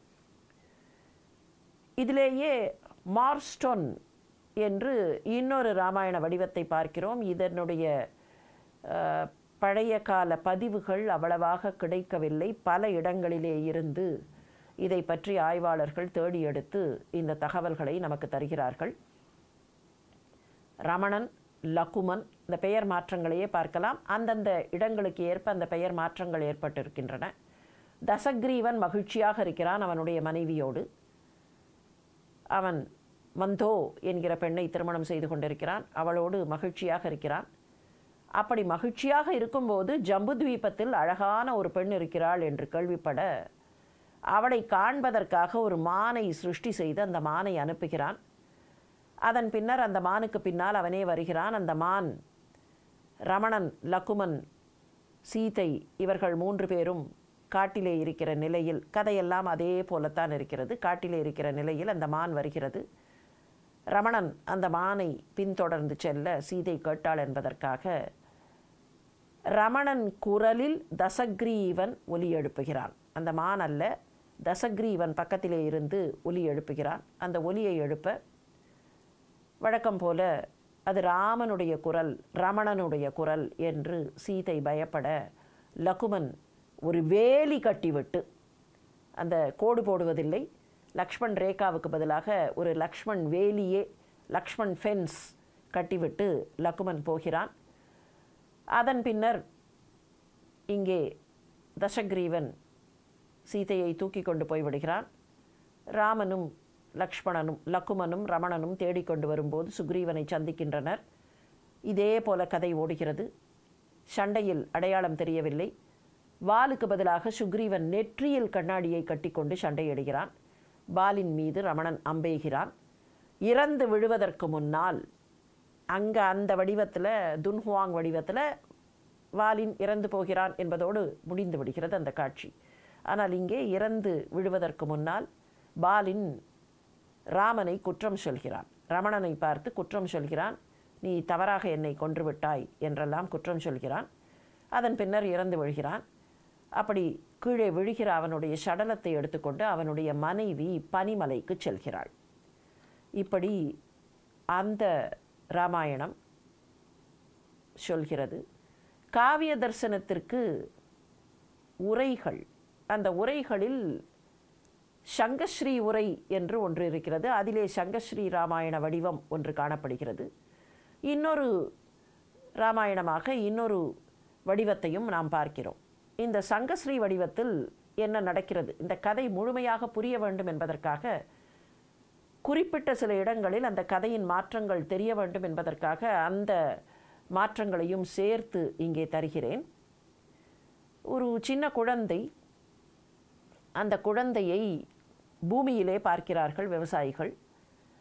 அந்த குழந்தையை வளர்த்து, பெண் குழந்தையை வளர்த்து ரமணனுக்கு திருமணம் செய்து தருகின்றனர். ரமணன் அந்த பகுதியில் இருக்கிற அரசருடைய மகன். அவளுடைய பெயர் ரோல்நெட்மா. ரோல்நெட்மா என்றால் அந்த அவள் ஏர் முனையிலே கிடைத்தவள். சீதை என்கிற அந்த பெயருக்கும் கூட வடமொழியில் ஏர் முனை, கலப்பை முனை என்றுதான் பொருள். இது திபேத்திய மொழியில் ரோல் நெட்மா. அவள் அந்த குழந்தை. நெட் என்பது அந்த ஏர் முனை, கலப்பையின் முனை, நுதி என்பார்களே அந்த நுதி, அதுதான் நெட். அந்த ரோல் நெட் மா. திருமணத்தின் போது அவளுக்கு சீதை என்று ரமணன் பெயர் சூட்டுகிறான். தந்தை தான் கொடுத்த வாக்கை காப்பாற்ற வேண்டும் என்பதற்காக தன்னுடைய இளைய மனைவியின் மகனுக்கு பட்டம் சூட்ட வேண்டும் என்று சொல்லி, ரமணனை நீ மூத்தவன்தான், இருந்தாலும் நான் வாக்கை காப்பாற்ற வேண்டும், எனவே நீ கானகம் போய்விட்டு வா என்று 12 ஆண்டுகள் கானகம் அனுப்புகிறான். ஜம்புத்வீப அழகி, இந்த சமயத்தில் தான் இவர்கள் கானகத்தில் இருக்கும்போது ஜம்புத்வீபத்தில் ஒரு அழகி இருக்கிறாள் என்று தசகிரீவன், அங்கே பார்த்தோமே அதே போல அந்த கதை, தசகிரீவனுக்கு செய்தி கிடைக்க அவனுக்கு ராவண தசகிரீவன் என்றே பெயர், அவன் வந்து தூக்கி போய்விடுகிறான். தேடிக்கொண்டே ரமணன் வரும்போது ஒரு துர்நாற்றம் வீசுகிற நீரோடை, அது என்ன நீரோடை என்று தேடிக்கொண்டே ஏன் இவ்வளவு துர்நாற்றம் என்று பார்க்கும்போது அது ராஜ்யத்திற்காக சண்டையிட்டு கொண்டிருக்கிறார்கள் 2 குரங்குகள், அவர்களுடைய வியர்வையால் உருவான நதிதான் இவ்வளவு துர்நாற்றம் வீசுகிறது. பாருங்கள், இங்கே ஒரு செய்தி மறைமுகமாக சுருட்டி வைக்கப்பட்டிருக்கிறது. It is not part of the interpretation that we generally think is given. இல்லை, அது ஒரு ஸ்டோரி. நதி ஏன் துர்நாற்றம் வீசுகிறது? ராஜ்யத்திற்காக மண்ணுக்காக சண்டை போட்டு கொள்ளும்போது அது it is not very fragrant, it is foul smelling. இந்த விஷயத்தை அது நாசூக்காக சொல்கிறது. அந்த நாசூக்கான விஷயத்தை தான் பார்க்க வேண்டுமே தவிர சொல்லப்பட்டிருக்கிற விஷயத்தை ராஜ்யத்திற்காக சண்டையிட்டு கொள்வது இவர்களுடைய வழக்கம் என்று அந்த கதையை முடித்துவிடக்கூடாது. த இன்டர்பிரட்டேஷன் ஆஃப் த ஸ்டோரி எப்படி போக வேண்டும்னா, not the surface, the shell matter that lies in the story, but the core content of the story will have to be interpreted. இப்போ ராஜ்யத்திற்காக இந்த குரங்குகள் வியர்வை பெருக்க அதனால் ஏற்பட்ட நதி, அந்த சமயத்தில் அங்கே ஒரு பெண் குரங்கு நிற்கிறது. இவர்கள் தேடிக்கொண்டே வந்து அந்த நதியை மாத்திரம் பார்க்கிறார்கள். அந்த நதிக்கரையில் ஒரு பெண் குரங்கு, அவள்தான் இந்த சண்டைக்கான காரணத்தை சொல்கிறாள். என்ன காரணம் என்றால், இதற்கு முன்னாலே இருந்த அரசர் முதுமையால் இறந்து விட்டார், இப்போது இந்த 2 பேருக்கும் வாரிசு சண்டை நடக்கிறது. சொல்லிவிட்டு அந்த பெண் குரங்கு சொல்லுகிறாள், இந்த 2 பேரில் ஒருத்தன் என் பிள்ளை, அவனுக்கு நீங்கள் கொஞ்சம் உதவ வேண்டும். அப்படி நீங்கள் உதவினால் நீங்கள் இப்போது எதற்காக வந்தீர்கள் என்று அவள் கேட்க இவர்களும் காரணத்தை சொல்கிறார்கள். மனைவியை தேடிக்கொண்டு வந்தேன் என்று ராமன் சொல்ல, அந்த சீதையை தேடுவதற்கு நாங்கள் உதவி செய்கிறோம், ஆனால் என் பிள்ளையை காப்பாற்றுங்கள் என்று அந்த பெண் குரங்கு கேட்கிறது. சரி என்று ஏற்றுக்கொண்டு இவர்கள் போகிறார்கள். போனால் அந்த 2 குரங்குகளும் அங்கே சண்டை போடுகின்றன. சண்டை போட்டு கொண்டிருக்கும்போது இவள் தன்னுடைய மகனை காப்பாற்ற வேண்டும் என்று கேட்கிறாள். அந்த மகனை சரியாக அடையாளம் காண முடியவில்லை. அப்போது அந்த பெண்ணிடத்திலேயே சொல்லி, உன்னுடைய மகனை 2 முறை சண்டை நடக்கிறது, ஃபர்ஸ்ட் ரவுண்டில் அடையாளம் தெரியல, செகண்ட் ரவுண்ட்லேயும் அடையாளம் தெரியல, தேர்ட் ரவுண்ட் வரும்போது இவன் சொல்லி அனுப்புகிறான் ரமணன், உன் மகனிடத்தில் ஒரு கிளிஞ்சலை கட்டிக்கொள்ள சொல் என்று சொல்ல, கிளிஞ்சலை கட்டிக்கொண்டு அந்த மகன் சண்டைக்கு போகிறான். அந்த கிளிஞ்சல் இல்லாத குரங்கை ரமணன் அழிக்கிறான். இதில் இந்த கதையில் ஒரு சின்ன ஃபுட்நோட் மாதிரி ஒரு செய்தியை அந்த ஆசிரியர் கொடுக்கிறார். அன்று தொடங்கி குரங்குகள் எல்லாம் கிளிஞ்சலை எடுத்து தங்களுக்கு ஆபரணங்களாக அணிந்து கொண்டன. ஏனென்றால் ராமனுடைய அருள் சுக்ரீவனுக்கு கிளிஞ்சலை கட்டி கொண்டதனால் கிடைத்தது. இப்போது ஒரு குரங்கு இறந்து விட்டது இல்லையா, பெயர் கூட சொல்லவில்லை. இந்த 2 குரங்குகளின் பெயரை அங்கே சொல்லவில்லை சங்கஸ்ரீ வடிவத்தில். இறந்த குரங்கினுடைய தாய் வருகிறாள். வந்தவள் என்ன கேட்கிறாள், என்னுடைய மகன் இறந்து விட்டானே என்று அழுது கொண்டே வருகிறாள். வந்தவள், நீதான் ரமணனா என்று கேட்கிறாள். ஆமாம் என்று ரமணன் சொல்ல, ஆமாம் எனக்கு தெரியும், ரமணனுடைய அம்பு அடித்துத்தான் தீரும், ரமணனுடைய அம்பு தவறு செய்தவர்களை அடித்துத்தான் தீரும், எனக்கு தெரியும். அது மாத்திரமில்லை, ரமணனுடைய அம்பால் அழிந்தவர்கள் மேன்மையான குடும்பங்களில் மீண்டும் பிறப்பார்கள். அந்த வகையில் என்னுடைய மகனும் நல்ல பிறப்பெடுப்பான். எனவே நான் உன்னை விட்டு விடுகிறேன். எனக்கு உன் மீது எந்த கோபமும் இல்லை. என் மகனுக்கு நல்ல பிறப்பு கிடைக்கும். அவன் இதற்குள் நல்ல பிறப்பை எடுத்திருப்பான் என்று சொல்லிக்கொண்டே அந்த சடலத்தை தூக்கி கொண்டு அவள் போய்விடுகிறாள். இப்போ இங்கே எப்படி ஒரு சின்ன ஜஸ்டிஃபிகேஷனை கொண்டு வருகிறார். இந்த ராமாயண கதையை யார் இயற்றினார்களோ அவர்,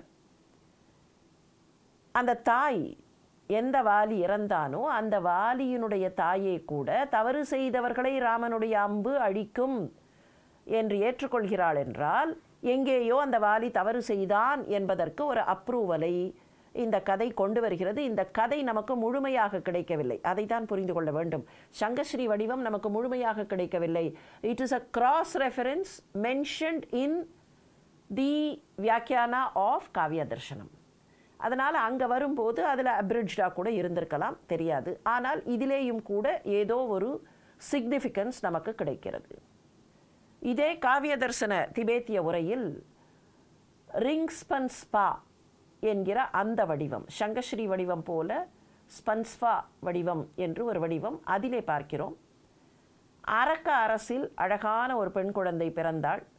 அவளால் அந்த அரக்க அரசாங்கத்திற்கு அழிவு வரும் என்று சொல்லப்பட்ட போது தாமிர பேழையில் வைத்து அவளை தண்ணீரில் விட்டுவிட அந்த தண்ணீரிலேயே கடல் அலைகளிலே அவள் பூமிக்கு வந்து விடுகிறாள். விவசாயிகளால் வளர்க்கப்படுகிறாள். ரமணனுக்கு திருமணம் செய்து வைக்கப்படுகிறாள். அந்த ஏர் முனையில் கிடைத்தவள் என்பதனால் அவள் பெயர் ரோல்நெட்மா. தந்தையால் ரமணன் 12 ஆண்டுகள் கானகம் அனுப்பப்படுகிறான். இதற்கு ரமணனுடைய ஆசயஸ்ய மகத்துவம் என்று இந்த வடிவம் பெயர் சொல்கிறது.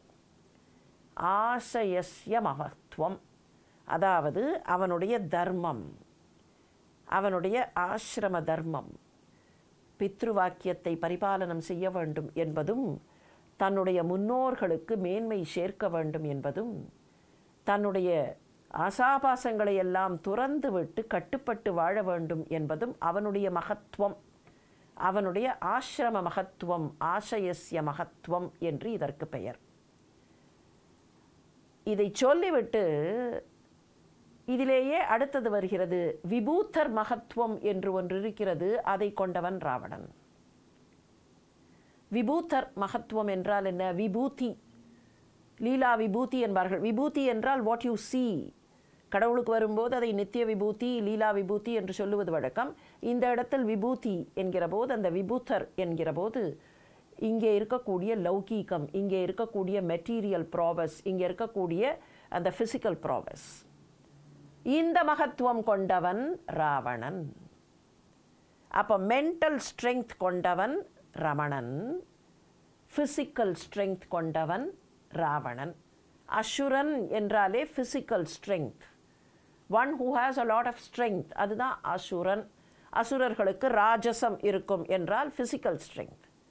இங்கே சத்துவம் இருக்கும், ஆனால் அதை விட அந்த மென்டல் ஸ்ட்ரெங்க் அதிகமாக.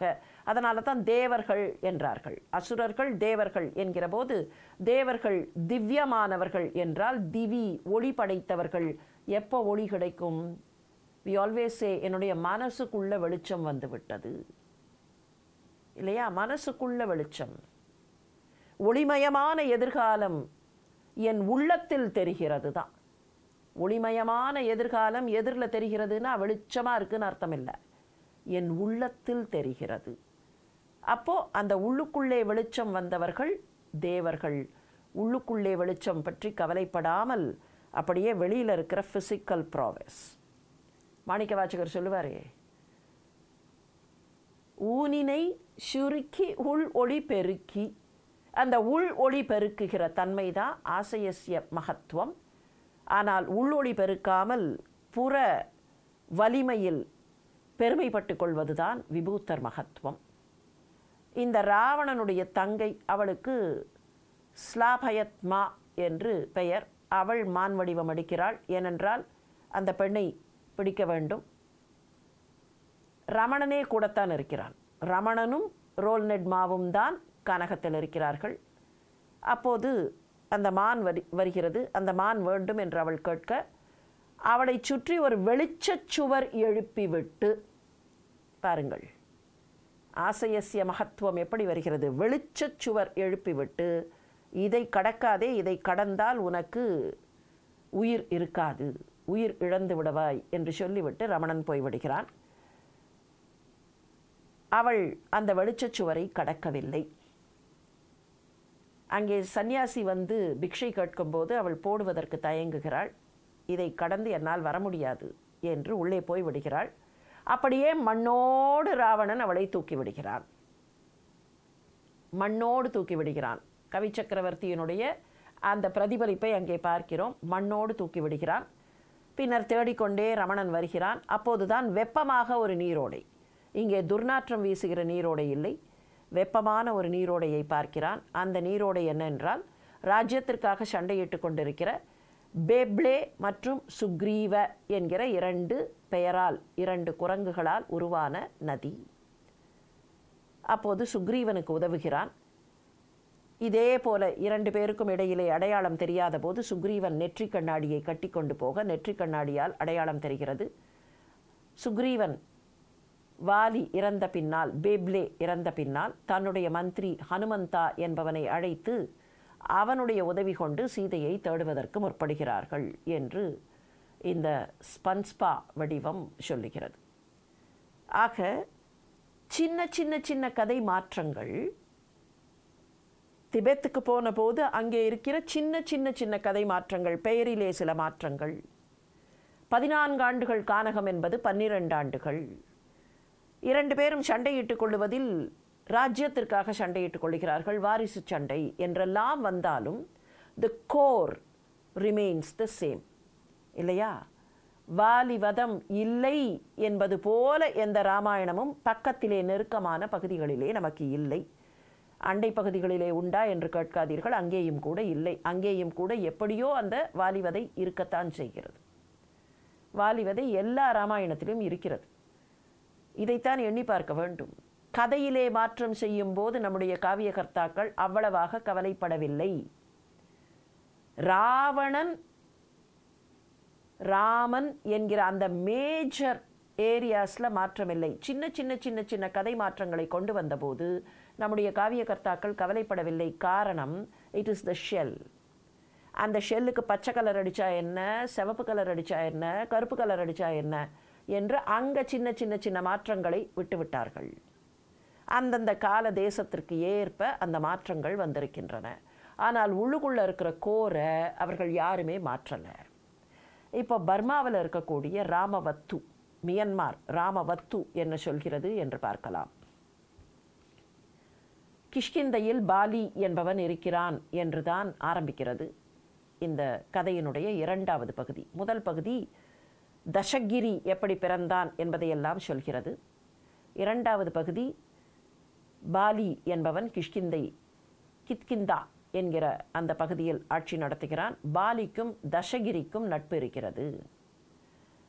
இத்தனைக்கும் சொல்லப்போனால் தசகிரி முதலில் பாலி இடத்தில் சண்டைக்கு வருகிறான். ஆனால் பாலியினால் வெற்றி கொள்ளப்படுகிறான். அதன் பின்னர் தசகிரி அவனிடத்தில் அடங்கி ஒடங்கி இருக்கிறான். அந்த தசகிரிக்கும் பாலிக்கும், தசகிரி என்பது தசக்ரீவன், அதுதான் தசகிரி. பாலிக்கு ஒரு தம்பி இருக்கிறான், துகீக் என்று பெயர். அந்த துகீக் என்பவனை பாலி விரட்டுகிறான். ராமனும் லக்கனும் கியோ மரத்தடியில் அவர்கள் தேடிக்கொண்டே வருகிறார்கள். ராமனுடைய மனைவியை தேடிக்கொண்டே வரும்போது கியோ என்கிற மரத்தடியில் துகீக்கை சந்திக்கிறார்கள். ராமனுக்கும் துகீக்கும் உடன்பாடு ஏற்படுகிறது. பாலியை ராமன் அழிக்கிறான் என்று ராமவத்து சொல்கிறது. ஆக அண்டை பகுதியாக இருக்கிற மியன்மாரில் ஏறத்தாழ அதே ராமாயணத்தை தான் பார்க்கிறோம். Not any change, any major change, accept அந்த பெயர்களில் சுக்ரீவன் என்பது துகீக், சுக்ரீக் என்பது துகீக் என்று மாறி வருகிறது. வாலி அந்த வங்காளத்தன்மை பெறும்போது, வட கிழக்கு பகுதிகளில் இருக்கக்கூடிய அந்த தன்மையை பெறும்போது அது சற்றே பாலி என்று வருகிறது. தாய்லாந்திலே இருக்கக்கூடிய ராம்கியன், ராம்கீர்த்தி என்றும் அழைக்கப்படுகிற அந்த ராம்கியன், இதன்படி ஃப்ரா நராய், நாராயணன் என்பதுதான் நராய் என்று வருகிறது. ஃப்ரா என்பது மரியாதை அடைமொழி, ஒரு ஆணுக்கான மரியாதை அடைமொழி. இன்னும் சொல்லப்போனால் அன்புள்ள என்று பொருள் தரும், பிலவன்ட். அதே போல் பெண்ணுக்கு மரியாதை அடைமொழி என்பது நங், ஒரு மேன்மைக்குரிய பெண் அல்லது பெண்மணி என்கிற அந்த பொருளை தரும். ஃப்ரா நராயின் அவதாரம்தான் இந்த கதை என்கிறது ராம்கியன். ஃப்ரா ராம், ஃப்ரா நராயின் அவதாரம், நாராயணனின் அவதாரம். ஃப்ரா லக், ஃப்ரா புரோட், ஃப்ரா சதருத்.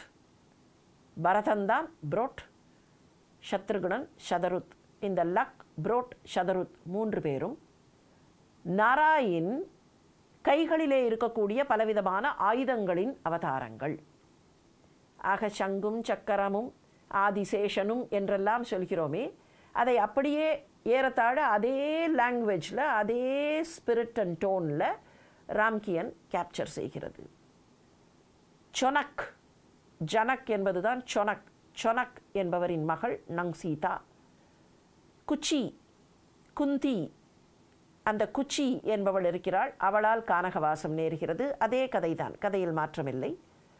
சூர்பனகைக்கு சம்மனகா என்று பெயர். காட்டிலே இருக்கும்போது சம்மனகா வருகிறாள். தோட்சகன், தசக்ரீவனுக்கு தான் தோட்சகன் என்று பெயர். சற்றே அந்த மொழியில் மாற்றம் பெறுகிறது. தஷ என்பது தொஷ, தொத் என்று மாறுகிறது. தோட்சகன் பார்க்கலாம். இதற்கும் கூட அந்த அந்த பகுதி மொழிகளிலே எல்லாம் ஆ என்று நாம் சொல்லுவது ஓ என்கிற அந்த சப்தத்தில் வரும். ரவி என்பதை ரொபி என்பார்கள் இல்லையா? அதுபோல தோட்சகன் நங் சீதாவை அபகரித்து செல்கிறான். ஃப்ரா இன் ஃப்ரா அதித். இந்த இடத்துல ஒரு சின்ன கதை மாற்றத்தை பார்க்கிறோம். ஒரு சின்ன மாற்றம்தான். கோதம் என்று ஒருவன், ஒரு அரசன். அந்த கோதம் என்பவனுடைய மனைவிக்கு கல அச்சனா என்று பெயர்.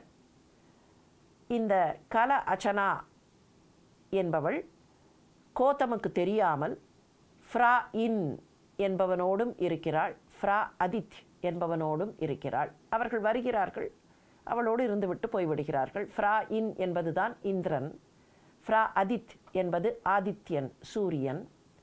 ஆக ஃப்ரா இன் மூலமாக பிறக்கக்கூடிய மகன் ஃபாலிதிரத், அவன்தான் வாலி. ஆதித்யன் மூலமாக பிறக்கக்கூடிய மகன் சுக்ரிப். கோதமுக்கு இது தெரியாது. கோதம் இவர்கள் தன்னுடைய பிள்ளைகள் என்றே நினைத்து கொண்டிருக்கிறான். அந்த கோதமுக்கு ஒரு நாள் சந்தேகம் வருகிறது, இவர்கள் தன்னுடைய பிள்ளைகள் இல்லையோ என்கிற சந்தேகம் வருகிறது. அந்த சந்தேகத்திற்கு ஹவு டு டெஸ்ட் என்று நினைத்து அந்த 2 மகன்களை பிடித்து பக்கத்தில் ஓடக்கூடிய ஒரு ஆற்றில் அமிழ்த்துகிறான். அப்படி அமிழ்த்தும் போது அவர்கள் அந்த தண்ணீரிலே இருந்து மேலே வர முடியாமல் குரங்குகளாக மாறிவிடுகிறார்கள். ஆக இவர்கள் தன்னுடைய மகன்கள் இல்லை. அப்படித்தான் அவர்கள் குரங்குகளாகிறார்கள். இல்லை என்றால் ஒரிஜினலாக அவர்கள் குரங்குகள் இல்லை. கோத்தமும் சரி அச்சனாவும் சரி குரங்குகள் இல்லை. அவர்கள் குரங்குகள் ஆகிவிடுகிறார்கள். யாரு? ஃபாலிதிரத்தும் சுக்ரிப்பும் காட்டிற்குள் ஓடிவிடுகிறார்கள். அப்படி ஓடி அங்கே இருக்கும்போது இறைவனை வழிபடுகிறார்கள். அப்படியே வழிபட்டு கொண்டு சுற்றி திரிந்து வரும்போது கிஷ்கிந்தை கித்கின் என்கிற அந்த பகுதியை அவர்கள் தங்களுடைய இடமாக ஆக்கிக்கொண்டு அங்கே இருக்கிற குரங்குகளுக்கு அவர்களே தலைவர்களாக மாறிவிடுகிறார்கள். இதற்கு இடையிலே மிகச் சிறப்பாக வழிபாடு செய்கிறான் அந்த ஃபாலிதிரத். ஆகவே ஃப்ரா இசுவன், ஃப்ரா இசுவன் என்றால் ஈஸ்வரன். ஃப்ரா இசுவன் என்கிற சிவபெருமான் அந்த ஃபாலிதிரத்துக்கு ஒரு திரிசூலம் தருகிறார். அந்த திரிசூலம் கையில் இருந்தால் அடுத்தவர்களுடைய வரம், அந்த பலம் இவனுக்கு வந்துவிடும் என்பதாக. சுக்ரிப் நன்றாக வழிபாடு செய்ய, அவன் தவம் இருக்க, அவனுக்கு தாரா என்கிற ஒரு பெண் பரிசாக தரப்படுகிறாள். இவனுக்கு திரிசூலம், அவனுக்கு பெண். அந்த பெண்ணைத்தான் இப்போது ஃபாலி அபகரித்து விடுகிறான். இதே ஃபாலி குரங்குகளுக்கு தலைவனாக ஆட்சியில் அமர்ந்தவுடன் என்ன செய்கிறான்? தோட்சகனிடத்தில் சண்டைக்கு போகிறான். தோட்சகன் இவனை விட வலிமையில் குறைந்தவனாக மாறிவிடுகிறான். தோட்சகன் மனைவி நங் மந்தோ, மண்டோதரிக்குத்தான் மந்தோ என்று பெயர். தோட்சகன் மனைவி நங் மந்தோவையும் இந்த ஃபாலி அபகரித்து விடுகிறான். அப்படி அவர்களுக்கு பிறக்கக்கூடிய மகன்தான் ஒங்கொட் என்கிற அங்கதன். இதற்கு இடையில் கல அசனாவுக்கும் கோத்தமுக்கும் பிறக்கக்கூடிய ஒரு மகள். அந்த மகளுக்கு ஸ்வஹா என்று பெயர். அந்த ஸ்வஹாவின் மகன்தான் ஹனுமன் என்பதாக அந்த கதை போகிறது. இப்படி சில மாற்றங்கள் சற்றே எட்டத்தில் இருக்கக்கூடிய அந்த பகுதியில் சில மாற்றங்கள் வந்திருந்தாலும் கூட அந்த மெயின் ஏரியா மாறவில்லை என்பதை பார்க்கிறோம். அது மாத்திரமில்லை, இந்த கதை இன்னொன்றை வலியுறுத்துகிறது. இந்த கதை மாற்றம் எப்படி போகிறது, எதை வலியுறுத்த அது முயற்சி செய்கிறது என்றால், இந்த ஃபாலி ராவணனையும் விட்டு வைக்கவில்லை. அப்படியானால் இவனுடைய குணம் அப்படி என்பது போல, அல்லது இவன் செய்கிற தவறு இன்னும் அவன் இப்படித்தான் தப்பு பண்ணினா என்று என்டார்ஸ் செய்வது போல போகிறது. பெரியோர்களை இதைத்தான் புரிந்து கொள்ள வேண்டும். இந்த ஷெல்லில் இருக்கக்கூடிய மாற்றங்களை வைத்து கொண்டு முக்கியமான கண்டென்ட்டை விட்டுவிடக்கூடாது. சில நேரங்களில் ஷெல் மாற்றங்கள் கண்டென்ட்டுக்கு உதவி செய்வது போல இருக்கின்றன. சில சமயங்களில் கண்டென்ட்டுக்கு உதவி செய்யாதது போல வெளியிலே இருக்கக்கூடிய ஷெல் மாற்றங்களாக இருக்கலாம். அதை மாத்திரம் வைத்துக்கொண்டு கண்டென்ட்டை விட்டுவிட முடியாது என்பதை நம்முடைய காவியகர்த்தாக்கள் நமக்கு உணர்த்தி இருக்கிறார்கள்.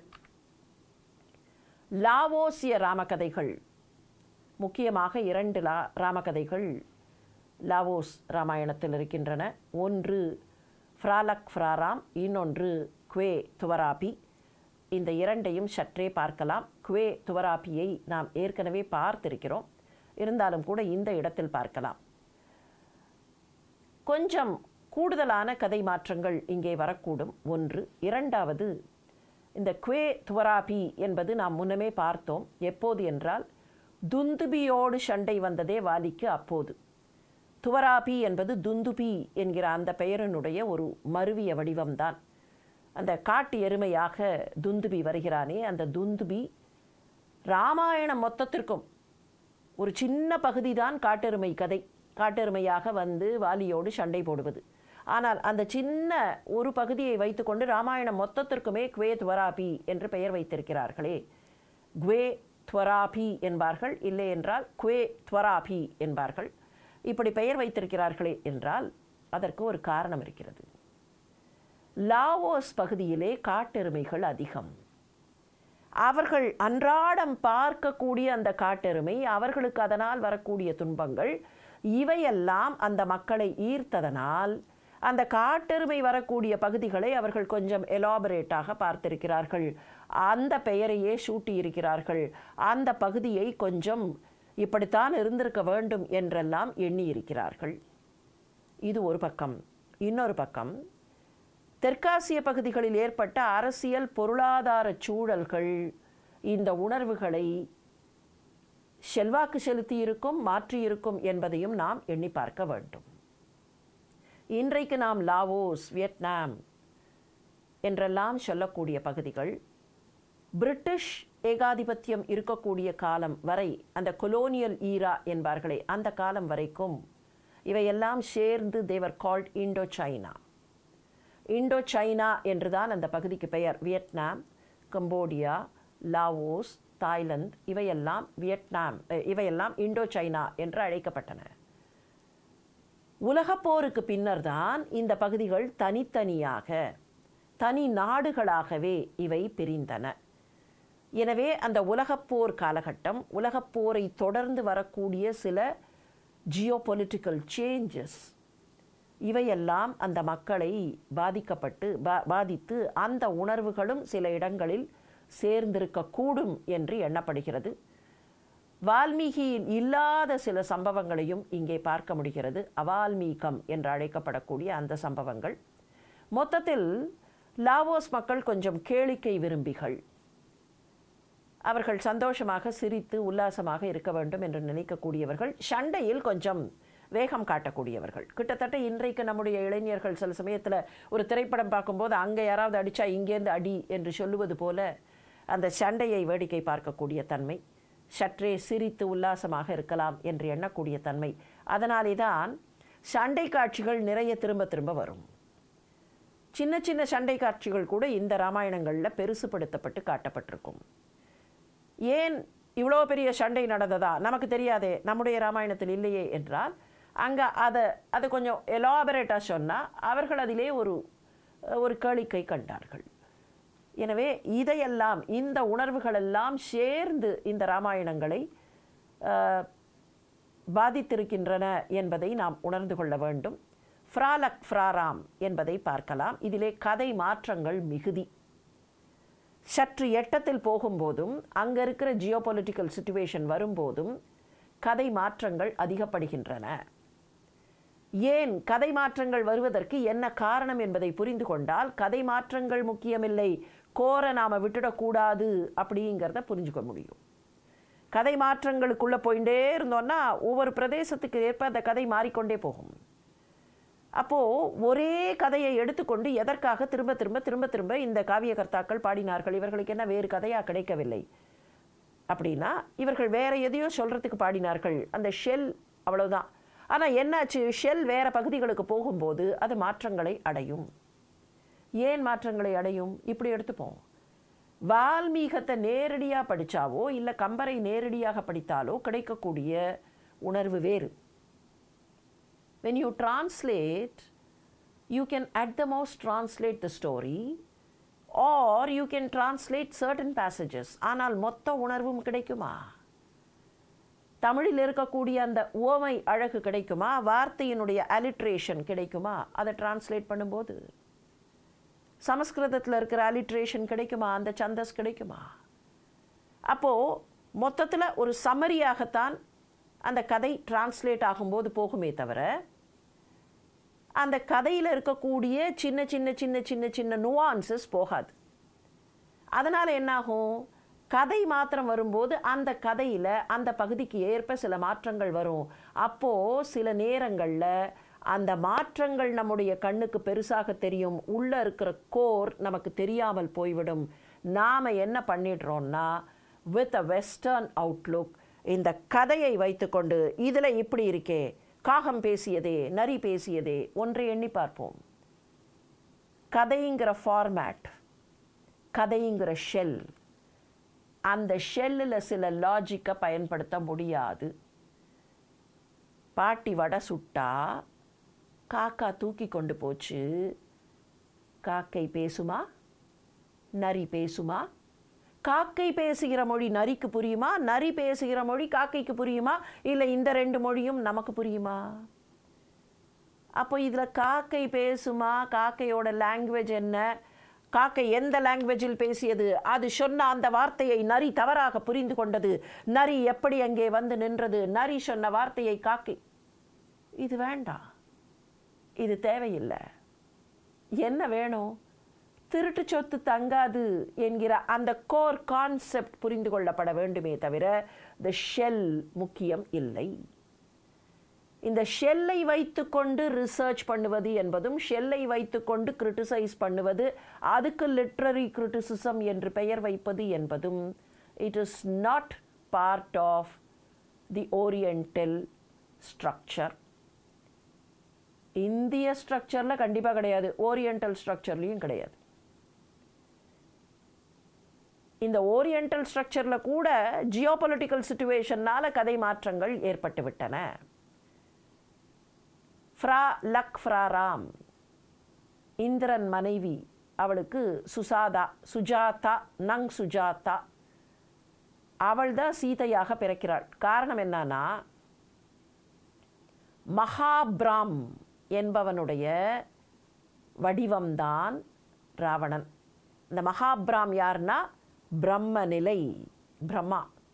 அந்த பிரம்மாவினுடைய பேரன் அப்படின்னு நாம் சொல்கிறோம் இல்லையா, அந்த கதை என்ன சொல்கிறது, அந்த மகாபிராம் தான் இப்படி பிறந்தான். அவன் என்ன செய்தான், அவன் இந்திரனுடைய மனைவி சுசாதாவிடத்தில் தவறாக நடந்து கொள்ள முற்பட்டான். அவளுக்கு கோபம் வந்து, நீ பூமியில் போய் பிறப்பாய், உன்னை அழிப்பதற்கு நான் வருவேன் அப்படின்னு சொல்லிடுறான். அந்த சுசாதா தான் ராவணனுக்கே மகளாக சீதையாக பிறக்கிறாள். அந்த குழந்தைய மடியில் வச்சு விளையாடுகிறான். அப்பா அவனுக்கு பெயர், அவன் பூமியில் வந்து பிறந்துட்டான், அவனுக்கு என்ன பெயர்னு கேட்டால் ஹஃபனாசுவன். ராவண அசுரன், அசுவன் என்பது அசுரன். அந்த ஹஃபனாசுவன் குழந்தைய மடியில் வைத்து கொண்டிருக்கிறான். அப்போது ஜோசியர்கள் எல்லாம் வருகிறார்கள், இந்த குழந்தையினால் ஆபத்து வரும் என்று சொல்லுகிறார்கள். 2-3 முறை அப்படி சில நிகழ்வுகள் நடைபெறுகின்றன. எனவே அந்த குழந்தையை தூக்கி எடுத்து கடலுக்குள் வீசி விடுகிறான். அப்படி கடலுக்குள் வீசப்பட்ட அந்த குழந்தை எங்கேயோ வந்து ஒரு சின்ன பொய்கையில் வந்து விழுகிறாள். அந்த பொய்கையிலிருந்து சனக ரிஷி, இங்கே ஜனகர் என்பவர் சனக ரிஷி, அந்த சனக ரிஷியால் கண்டெடுக்கப்பட்டு வளர்க்கப்படுகிறாள். கடைசியில் அந்த பக்கத்தில் அவள் வளர, இந்த பக்கத்தில் என்ன நடக்கிறது? வாரணாசி நகோன், பாருங்கள், வாரணாசி நகரம் என்பது போல அந்த கதையில் வரக்கூடியது வாரணாசி நகோன். அந்த வாரணாசி நகோனில் தத்தரத் என்பவர் ஆட்சி நடத்துகிறார். அவருடைய மகன்கள் தான் ஃபாலக், ஃபாலாம். அந்த இந்த பக்கத்தில் இவர்கள் வளர்கிறார்கள், அந்த பக்கத்தில் சீதை வளர்கிறாள். இதற்கிடையில் மூன்றாவதாக ஒரு கதை நுழைகிறது. கோதம ரிஷி என்று ஒருவர் இருக்கிறார். இவர் தானே ஒரு பெண்ணை உருவாக்குகிறார். அந்த பெண் தான் நங் காயஸ்ரீ. காயஸ்ரீ என்றால் காயம் என்றால் உடல், உடல் அழகாக இருக்கக்கூடியவள் நங் காயஸ்ரீ. காயஸ்ரீக்கும் கோதம என்கிற அந்த ரிஷிக்கும் பிறக்கக்கூடிய ஒரு பெண் ஃபொங்சி, அழகான ஒரு பெண். அவளுக்கு ஃபொங்சி என்று பெயர், அழகிய அன்பே என்று அதற்கு பொருள். இதற்கிடையில் கோதமருக்கு தெரியாமல் காயஸ்ரீயை ஃப்ரா அதித் வந்து சந்திக்க, அதனால் சுக்ரிப் பிறக்கிறான். காயஸ்ரீயை கோதமருக்கு தெரியாமல் ஃப்ராச்சான் வந்து சந்திக்க, ஃப்ராச்சான் என்பது சந்திரன், அது ஆதித்யன் சூரியன், இது சந்திரன். அந்த சந்திரன் வழியாக பிறக்கக்கூடியவன் தான் ஃபாலிச்சான் என்கிற பாலி என்கிற வாலி. மகன்களிடத்தில் கோதமருக்கும் இது தெரியாது. கோதமர் பிரியமாக இருக்கிறார் மகன்களிடத்தில். அந்த மகளுக்கு எப்போ பார் நீங்கள் மகன்களுக்கே ஓரவஞ்சனை செய்கிறீர்கள் என்று கோபம் வருகிறது. ஒரு நாள் அவள், இந்த 2 பேரும் உங்களுடைய பிள்ளைகள் இல்லை, எனக்கு தெரியும், ஆதித் வந்ததும் சான் வந்ததும் நான் பார்த்தேன், யாரோ 2 பேர் வந்தார்கள் என்று சொல்லிவிடுகிறாள். அவரால் ஏற்றுக்கொள்ள முடியவில்லை. நெடுநாள் யோசிக்கிறார். ஒரு நாள் சரி பார்க்கலாம், 3 குழந்தைகளையும் ஆற்றிலே வீசுகிறேன் என்று வீசுகிறார்.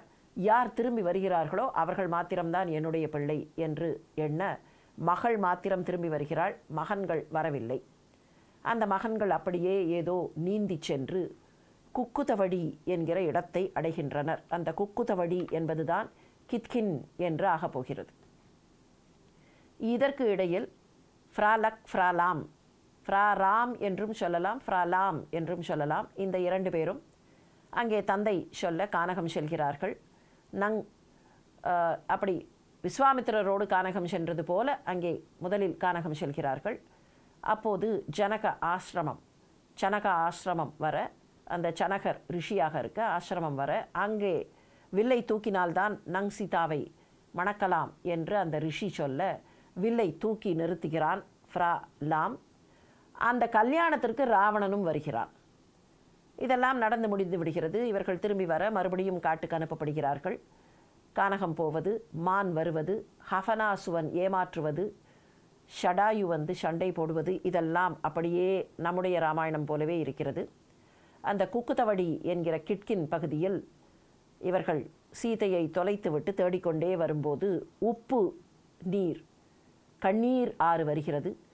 என்ன இது கண்ணீர் ஆறு என்று பார்த்தால் அங்கே ஃபாலிச்சான் உட்கார்ந்து கண்ணீர் வடித்து கொண்டிருக்கிறான். இதில் என்ன வேடிக்கை, பெயர் மாறிவிடுகிறது. இளைய பிள்ளை ஃபாலிச்சான், மூத்த பிள்ளை சுக்ரிப். ஆக சுக்ரிப் தவறு செய்தவனாகவும் ஃபாலிச்சான் நல்லவனாகவும் காட்டப்பட சுக்ரிப் அழிக்கப்படுகிறான். இதற்கு இடையில் ஒரு சின்ன கதை. இது somebody wanted to justify everything. ஏன்னா அந்த கதையை மாத்திரம் பார்த்தோன்னு வையுங்களேன், அந்த தர்மத்தை விட்டு கதையை மாத்திரம் பார்க்கும்போது என்ன ஆகும்னா, கதையில் எங்கேயோ ஜஸ்டிஃபிகேஷன். ராமன் மறைந்திருந்து கொன்றது சரியா தப்பா, எனவே ராமனுக்கு ஏதாவது ஒரு ஜஸ்டிஃபிகேஷன் கொடுக்கலாமா? only when there is a story, not the dharma inside. அப்போ என்ன ஆகிறது, இங்கே இடையில் இவர்கள் இந்த 2 சகோதரர்களும் கல்யாணத்திற்கு முன்னாலேயே ஒரு இடத்துக்கு போகிறார்கள். எங்கேயோ விளையாடுவதற்கு போகிறார்கள். ஒரு மரம் இருக்குது. மரத்துக்கு இந்த பக்கம் விளையாடினா மனிதர்களாகவே இருப்பார்கள். மரத்துக்கு அந்த பக்கம் போயிடுறான் ஒருத்தன். யார்? ராம் மாத்திரம் அந்த பக்கம் போகிறான். லக் சொல்கிறான், போகாதே வான்னு கூப்பிடுறான். ராம் மாத்திரம் அந்த பக்கம் போகிறான், குரங்கா மாறுறான். அப்போது அவன் கொஞ்ச நாளைக்கு குரங்காகவே இருக்கிறான். இந்த பக்கத்தில் இருந்து லக் அவனை இந்த பக்கம் வா, வந்தால் மறுபடியும் மனிதனாகி விடுவாய் என்று அழைக்க பார்க்கிறான். ராம் அதை கவனிக்கவே இல்லை. இதற்கிடையில் என்னாச்சு தெரியுமா, இந்த 3 குழந்தைகளையும் ஆற்றில் போட்டாரா இல்லையா கோதமர்? அப்படி போட்டபோது 2 பிள்ளைகள் திரும்பி வரல, பெண் மாத்திரம் வருகிறாள். இந்த பெண் வீட்டுக்கு வரும்போது அந்த கோதமருடைய மனைவி இருக்காளே, அவளுக்கு கோபம். என்னை காட்டி கொடுத்து விட்டாய், இங்கே நடந்த அந்த உண்மையை உன் தந்தையிடத்தில் காட்டி கொடுத்து விட்டாய்னு அவ கோபப்பட்டு அந்த பெண் குழந்தையை குரங்காகும்படி சபித்து விடுகிறாள். ஆக அந்த பொங்சி என்கிற அந்த குரங்கு இருக்கிறதே, குரங்காக மாறிப்போன அந்த பெண் அவள் அதே மரத்திற்கு வருகிறாள். கதை எப்படி இருக்கிறது? கொஞ்சம் ஏதோ அப்படியே ஜீபூம்பா போட்ட போல இருக்கிறது இல்லையா? இந்த பெண், இந்த பொங்சி குரங்கு அங்கே வருகிறது. அந்த நேரத்தில் ஃபாலாம் குரங்கும் பொங்சி குரங்கும் கணவன் மனைவியாக வாழ்கின்றன. அதற்கிடையில் ஃபாலாம் ஒரு நாளைக்கு எப்படியோ தப்பிச்சு இந்த பக்கம் அந்த மரத்தோட இந்த பக்கம் வரும்போது மறுபடியும் மனித வடிவம். He goes back and the story continuous தேர். இங்கே இந்த பொங்சிக்கு ஒரு குழந்தை பிறக்கிறது. அந்த குழந்தை தான் ஹனுமோன். அந்த ஹனுமோன் அதற்கு பின்னர் வந்து உதவி செய்ய போகிறான் என்று வருகிறது. இந்த கதை குழப்பம், சுக்ரிப் ஃபாலிச்சான் பெயர் மாற்றம், இதெல்லாம் நிறைய குழப்பங்கள். அது மாத்திரமில்லை, இதோடு அந்த குழப்பம் நிற்கலை. நம்ம வாரணாசி நகோன் அந்த பகுதியை ஆள்பவர் தத்தரத். அவருடைய மகன்கள் தான் ஃப்ரா லக் ஃப்ரா லாம் அப்படின்னு பார்த்தோம் இல்லையா? இந்த காசிராஜா தத்தரத் இருக்காரே, அவருக்கு ஒரு இளைய சகோதரர். அவர் தான் காசிராஜா, அவர் தான் வாரணாசி நகோன் தத்தரத். வாரணாசி காசி பக்கத்துலன்னு. இந்த இளைய சகோதரருக்கு விருநகக் என்று பெயர். இந்த விருநகக் இன்னொரு பகுதியை ஆளுகிறார். அவர் ஆளுகிற பகுதி இந்தபதனகோன். அந்த இந்தபதனகோன், நகோன் அப்படின்னாலே ஒரு நகரம் என்பதாக பொருள் கொள்ளலாம். இந்தபதனகோன் அந்த பகுதி தான் இலங்கை. இந்த இந்தபதனகோன் நகரை ஆளக்கூடிய விருநகக்கு கை கால் இல்லாமல் ஒரு குழந்தை பிறக்கிறான். அவன்தான் லூம்லூ. அந்த லூம்லூ தான் பின்னால் வளர்ந்து பூதாகாரமாக ஹஃபனாசுவன் என்று ஆகிறான். ஆக ஏதோ ஒரு விதத்தில் உறவை ஏற்படுத்துவது போல ராமன் அந்த பக்கத்தில், இந்த பக்கத்தில் ராமன் யார்? தத்தரத்தினுடைய மகன். இந்த பக்கத்தில் தத்தரத்தின் சகோதரன் மகன் ஹஃபனாசுவன் என்று எங்கேயோ ஒரு லிங்க். அது மாத்திரமில்லை, there had been a kind of an attempt to make both Vali and Sukrip human beings. அதனால தான் கோத்தமருடைய மகன்கள் எப்படி வருகிறது பாருங்கள். கோத்தம ரிஷி, காயஸ்ரீ அவர்களுடைய மகன்கள் ஆற்றுல தூக்கி போட்டதுக்கப்புறம்தான் அவர்கள் மாறிப்போகிறார்கள் என்பது போல அந்த கதை வருகிறது. அவர்கள் குரங்காக கூட மாறலை. இந்த கதைப்படி அவர்கள் மனித வடிவத்தில் தான் இருக்கிறார்கள். சுக்ரிப்பும் ஃபாலிச்சானும் மனித வடிவத்தில் தான் இருக்கிறார்கள். எனவே இந்த குரங்கு இல்லை, இது குரங்கெல்லாம் வந்து பேசுமா? இந்த கேள்வி தான் வந்திருந்திருக்கணும். குரங்கெல்லாம் வந்து பேசுமா? மனிதர்களுக்கு குரங்கு உதவி செய்யுமா? அப்போ இது குரங்கு இல்லை, இவர்களும் மனிதர்கள் என்பது போல அந்த ஒரு ட்ரையல், அந்த ஒரு முயற்சியில் இந்த கதை ஏகப்பட்ட குழப்பங்களை இங்கே சந்தித்து விடுகிறது. இதே லாவோஸ் நாட்டில் குவே துவராபி என்று இன்னொரு ராமாயணம். இதில் கூட இதே மாதிரியான சில குழப்பங்களை பார்க்கலாம். காசிராஜா, தத்தரத் என்று பெயர் இல்லை, தத்தரத் வரப்போகிறார். அவருக்கு முன்னால் தத்தரத்துக்கு அப்பா, அவருக்கு தப்பரமென்சுவன் என்று பெயர். அவருக்கு 3 மகன்கள். பாருங்கள் இப்போ எப்படி வருகிறது கதை. There is an attempt to link everything. 3 மகன்கள். இந்த 3 மகன்களில் மூத்த மகன் தத்தரத்.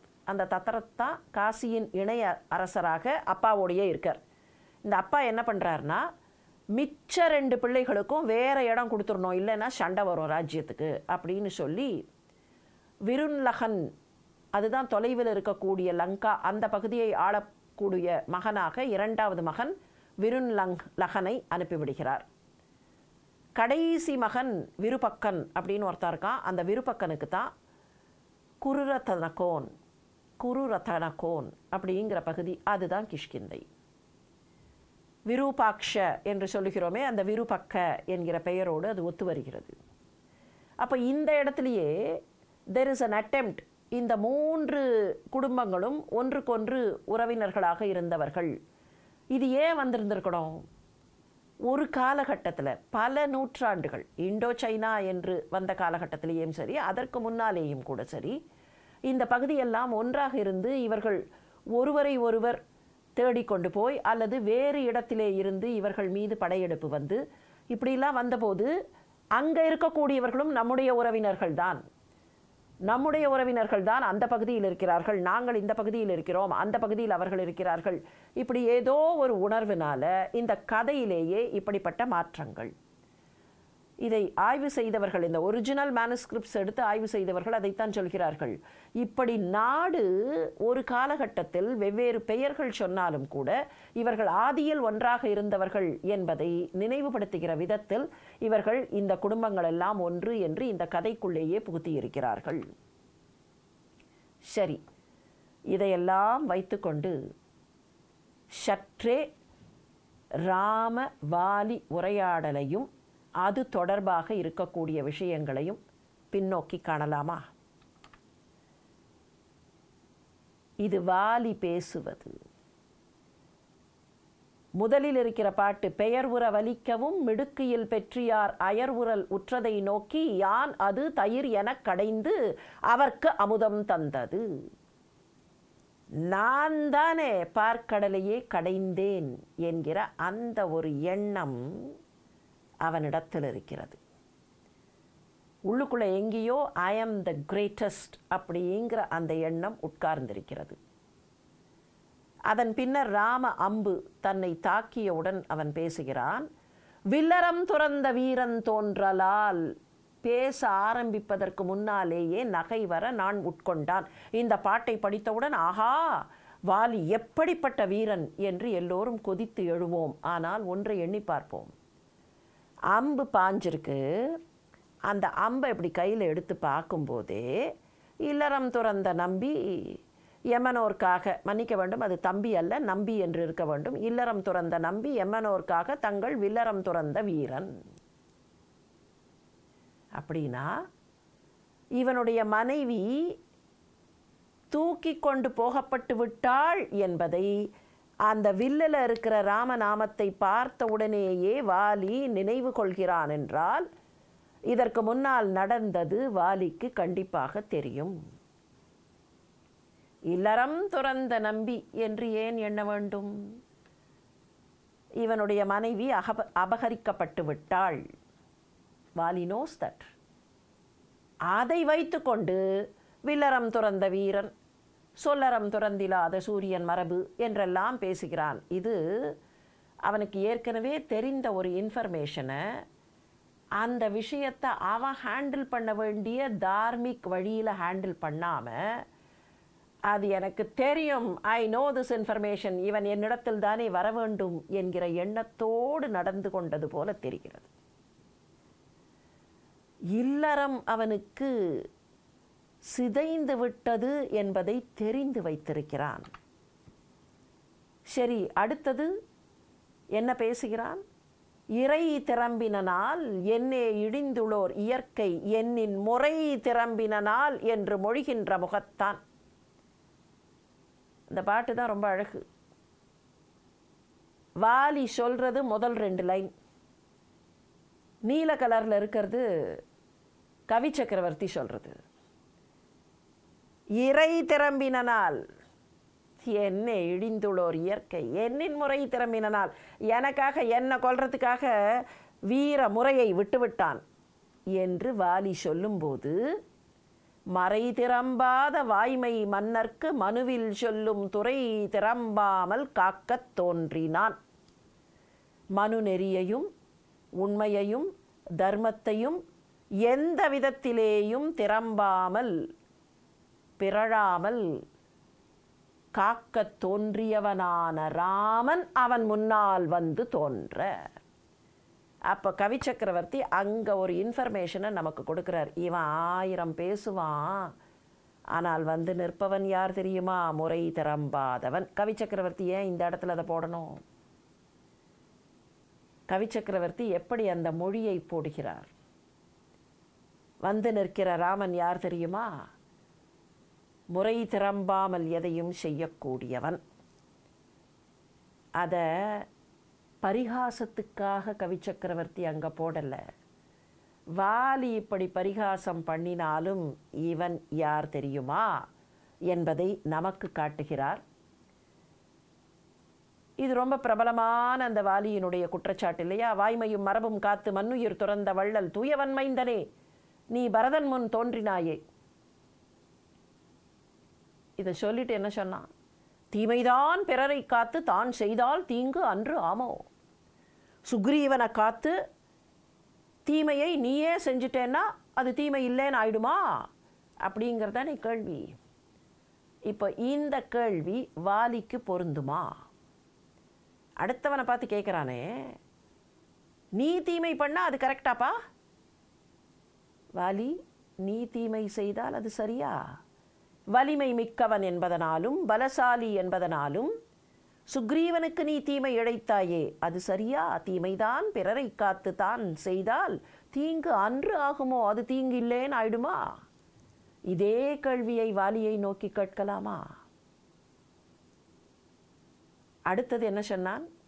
திண்மை அலமரச் செய்யலாமோ அறிந்திருந்து அயர்ந்துளார் போல். தெரிந்து கொண்டு தெரியாதது போல இப்படியெல்லாம் செய்யலாமா என்று கேட்டானே. வாலிக்கும் தெரிந்திருந்து தெரியாதது போல செய்கிறானே, இது நியாயமா? இப்ப அடுத்தது என்ன சொல்றான் பாருங்கள். ஆவியை ஜனகன் பெற்ற அன்னத்தை அமிழ்தின் வந்த தேவியை பிரிந்த பின்னை திகைத்தனை போலும். அப்படின்னா கூட சீதை இல்லை, ஜனகன் பெற்ற அன்னம், அவள் பிரிக்கப்பட்டு விட்டாள், இவ்வளவையும் தெரிந்து வைத்து கொண்டு எப்படி அது? மெலியவர் பாலதேயோ ஒழுக்கமும் விழுப்பம் தானும் வலியவர் மெலிவு செய்தால் புகழ் அன்றி வசையும் உண்டோ. இது வாலி ராமனை பார்த்து கேட்பது. வலியவர் மெலிவு செய்தால், வலிமை மிக்கவனாக 10 தலையணையே கட்டி போடக்கூடிய வலிமை மிக்கவனாக இருக்கிற இந்திரன் மகன் வாலி மெலியவன் என்பதனால் சுக்ரீவனுக்கு தீங்கு செய்தல், வலியவர் மெலிவு செய்தால் வசையும் உண்டோ, புகழ்தானோ என்று கேட்கும்படியாகத்தானே இருக்கிறது. இந்த தருணத்தில் ஒன்றை எண்ணி பார்க்க தோன்றுகிறது. இதுவரை தோன்றவில்லை, இப்போது தோன்றுகிறது பெருமக்களே. சுக்ரீவன் கண்ணாடியை கட்டிக்கொண்டு சண்டைக்கு போனான் என்று ஒரு காட்சி வந்தது, பார்த்தோம் இல்லையா அயலக ராமாயணங்களில்.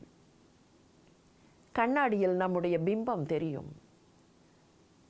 ஒருவேளை சுக்ரீவன் தன்னுடைய பிம்பத்தை பார்த்து என் பிம்பம் இஸ் ஓகே, அதுதான் அங்கே சிக்னிஃபிகன்ஸோ. வாலி தன்னுடைய பிம்பத்தை பார்க்காமல் பேசிக்கொண்டிருக்கிறான் இல்லையா? வாலி தன்னுடைய பிம்பத்தை பார்க்கவில்லை. வாலி தன்னுடைய பிம்பத்தை பார்த்தால், கண்ணாடியை வைத்துக்கொண்டு பார்த்தால், கேட்கிற கேள்வி ராமனுக்கு இல்லை, அந்த கேள்வி திரும்பி வரும். வலியவர் மெலிவு செய்தால் புகழன்றி வசையும் உண்டா என்கிற கேள்வி இவனுக்கே திரும்பி வரும். இதுக்கப்புறம் ஒரு கேள்வி கேட்டான். நீ என்னை செய்தது ஈது எனில் இலங்கை வேந்தன் முறையல செய்தான் என்று முனிதியோ. இப்போ எப்படி இருக்கு பாருங்கள். முறை இல்லாமல் செய்தது 3 விஷயம் எடுத்துப்போம். இலங்கை வேந்தன் முறையில்லாமல் செய்தான்ங்கிறது அவனுக்கு தெரியும். ஏன்னா அவனோட ஸ்டேட்மெண்ட், இலங்கை வேந்தன் முறையல செய்தான் என்று அவங்ககிட்ட நீ கோபப்பட முடியுமா? என்ன இந்த மாதிரி பண்ணிட்டியே, என் மேல் அம்பு போட்டுட்டு நீ எப்படி இலங்கை வேந்தன்கிட்ட சண்டைக்கு போவ? அப்போ இலங்கை வேந்தன்கிட்ட சண்டைக்கு போய் நீ தப்பு பண்ணேன்னு எப்படி சொல்லுவ? முறையில்லாதது செய்தாய் என்று எப்படி சொல்வாய்? அப்போ இலங்கை வேந்தன் முறையில்லாததை செய்தான் என்பதை வாலி தெரிந்து வைத்திருக்கிறான். ரைட். இலங்கை வேந்தன் செய்தது என்ன? பிறன் மனையை நயந்தது. அப்போ அது முறையில்லாத செய்கை என்பது வாலிக்கு தெரியும். சரி, இப்போ வருவோம். ராமன் செய்தது என்ன? மறைந்திருந்து கொன்றது அல்லது இவன் மீது அம்பு போட்டது. அதை முறையில்லது என்று சொல்கிறான். ராவணன் செய்தது முறையில்லாதது, ராமன் செய்தது முறையில்லாதது. இப்போ வாலி செய்த முறையில்லாதது 3 இருக்கா இல்லையா? 3 முறையில்லாத விஷயங்கள் அவன் கணக்குப்படியே வைத்து கொண்டால் 3 முறையில்லாத விஷயங்கள். ஆனால் இவன் என்ன செய்கிறான்? தன்னுடையதை விட்டுவிட்டு ராமன் செய்தது முறையில்லாதது அப்படின்னு குற்றம் சொல்கிறான். நீ எப்படிப்பா ராவணன் கிட்ட போவ? அவன் முறையில்லாத செய்த போது நீ தப்பு பண்ணிட்டு அவன்கிட்ட எப்படி போகலான்னு கேட்குறான். அப்போ இவன் செய்த தப்பை மொத்தமாக மறைத்து விடுகிறான். மொத்தமாக ஒரு பெரிய ஒரு சுவர் கட்டி அந்த சுவருக்கு பின்னால் தன்னுடைய தப்பை அப்படியே போட்டு, நான் தப்பே செய்யவில்லை, அடுத்தவர்களை நான் கேட்கிறேன். பெரியோர்களே, இந்த கேள்விகள்தான் வாலி வதத்தை எண்ணி பார்க்கும்போது நம்முடைய உள்ளத்தில் இருக்க வேண்டும்.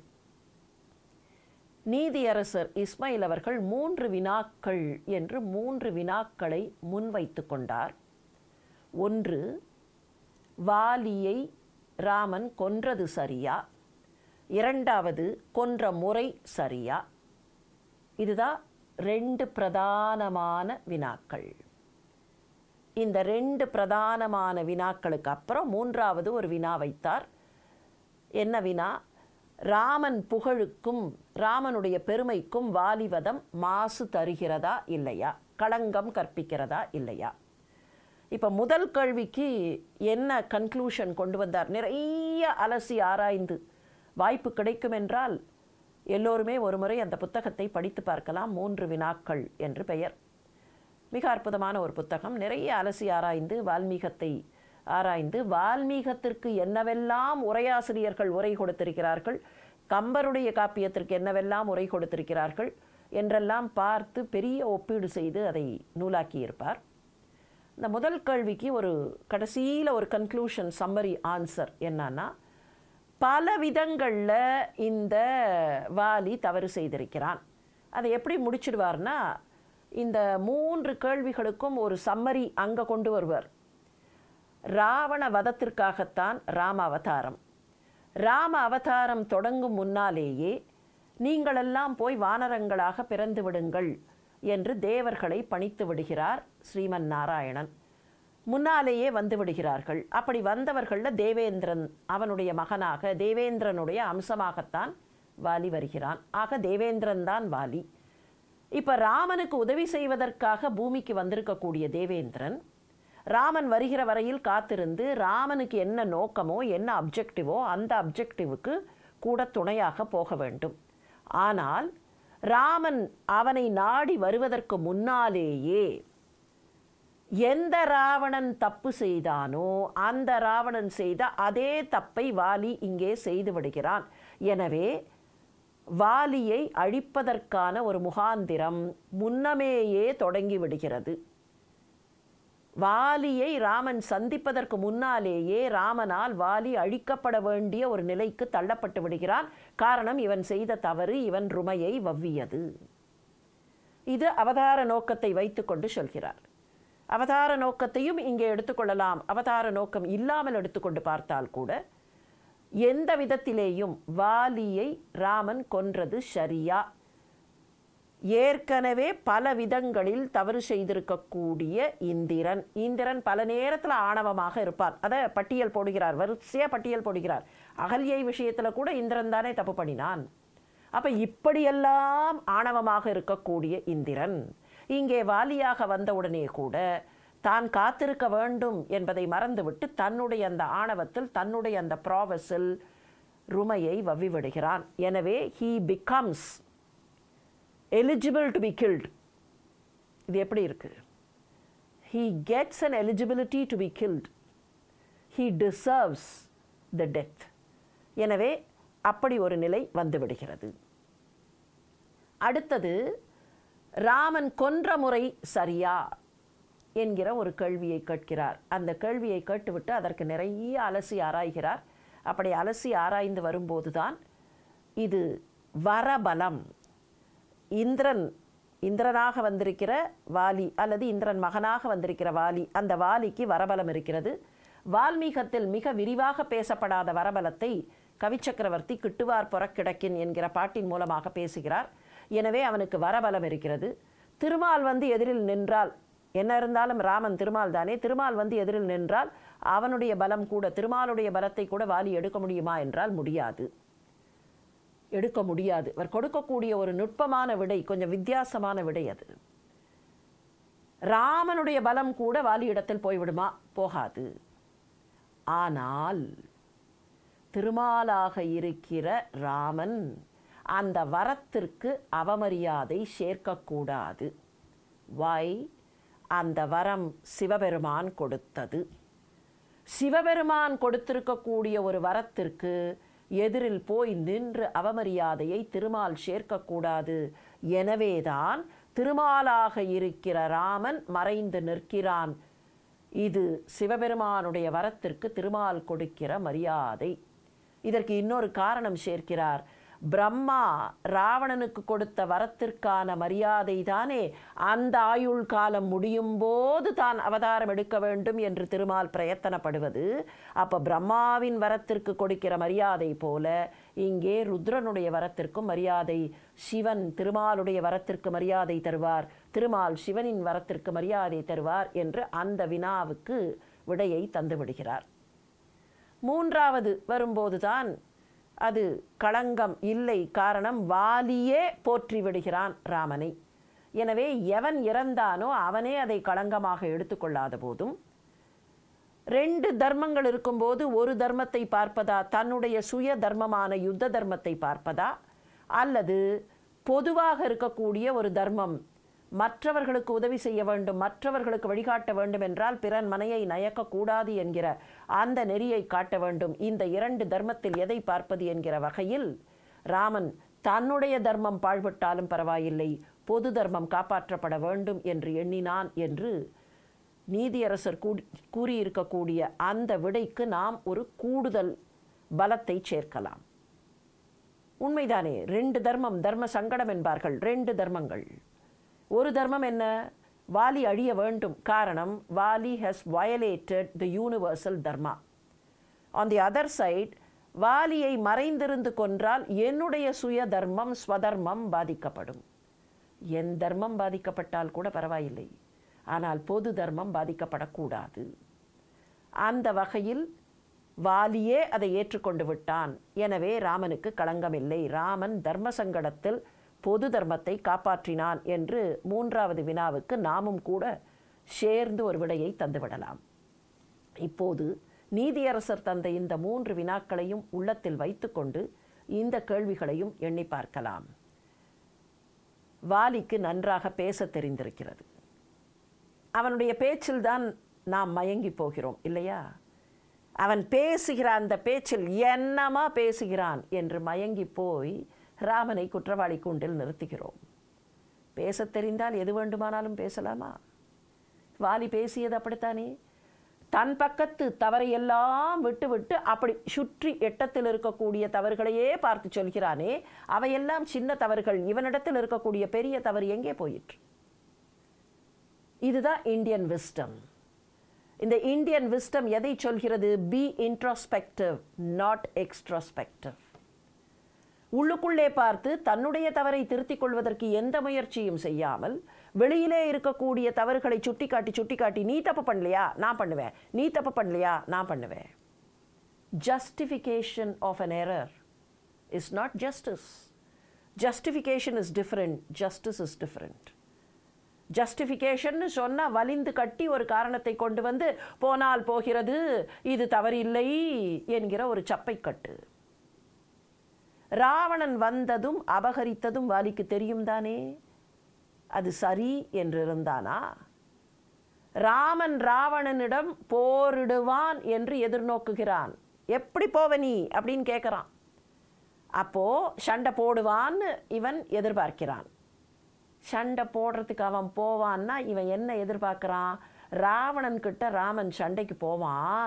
அப்போ என்ன இருந்தாலும் ஏன் தயவு தேவை, ஏன்னா ராவணனையே நான் தான் வாலில் கட்டி அடித்தேன், அப்போது என்னிடத்தில் வருவான். இதுதானே சைன் ஆஃப் ப்ராவெஸ். தனக்கு ஒரு நியாயம், ராவணனுக்கு ஒரு நியாயமா? இப்போ இந்த துணை கேள்விக்கு வருவோம். வேற வழியே இல்லை. Vaali had to be eliminated. பள்ளிக்கூடத்தில் ஒரு நாடகம் போடுகிறார்கள் என்று வைத்துக்கொள்வோம். டயலாக்லாம் சொல்லி கொடுத்து மாணவர்களை மேடை ஏற்றியாச்சு. அந்த சீன் வந்தாச்சு. எந்த டயலாகை பேசணுமோ அந்த பையன் அந்த டயலாகை பேசலை. அங்கே போய் தாறுமாறாக பேசினா என்ன செய்வீர்கள்?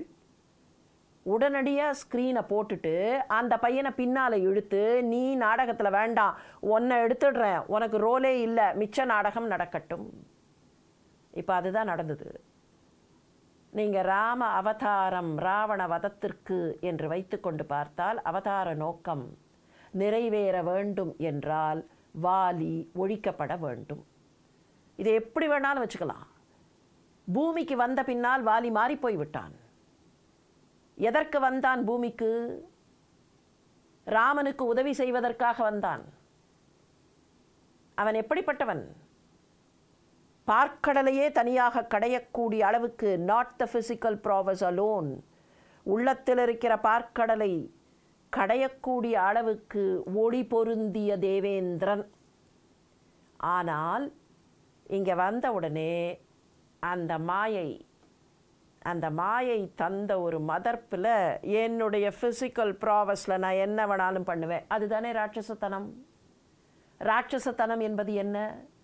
எவ்வளவுதான் பெரிய தேவனாக இருந்தாலும், எவ்வளவுதான் உள்ளத்தில் ஒளி பொருந்தியவனாக இருந்தாலும், கீழே வந்து தன்னுடைய அந்த ஃபிசிக்கல் ப்ராவஸ் அதிகப்பட்ட உடனே அடுத்தவன் அடி, சுக்ரீவனை ஓட ஓட விரட்டு.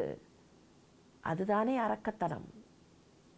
தேவத்தன்மையோடு திவ்யத்தன்மையோடு இருந்தவன் எப்போது அரக்கத்தனத்திற்குள் போனானோ அந்த அரக்கனை தூக்கி வெளியில் போட வேண்டிய அவசியம் அந்த பள்ளி மாணவனை தூக்கி வெளியில் போட்டு நாடகத்தை நடத்துவது போல நேர்ந்தது.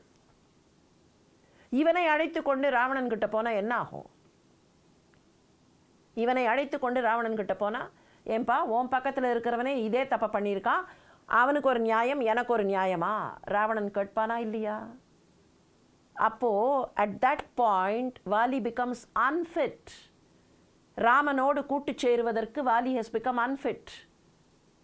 வாலி ஹஸ் பிகம் அன்ஃபிட் மாத்திரமில்லை, கூட்டு சேர்வதற்கு மாத்திரம் அல்ல, அவன் வாழுவதற்கே தகுதியற்றவனாக மாறிப்போகிறான். இப்போ அவங்கிட்ட இருக்கிற களங்கத்தை ராம அம்பு துடைக்கிறது. அதனால தான் கடைசியில் ஆவி போம் வேளை வந்து அறிவு தந்து அருளினாய். நான் எதுக்கு வந்தேன்னு மறந்து போயிட்டேன். அதை ஓப்பனாக சொல்லலை. கடைசியில் என்ன சொன்னா? எனக்கு பதிலாக இந்த அங்கதன் உனக்கு துணையாக இருப்பான். ராவணனை இங்கே இழுத்து கொண்டு வரக்கூடிய அந்த வாய்ப்பை நான் இழந்து விட்டேன் ராமா, ஆனால் இந்த அங்கதன் துணையாக இருப்பான். அவனும் அந்த இந்திரனுடைய அம்சம். இதை சொல்லிட்டு வாலி போயிட்டான். எங்கே போனான்?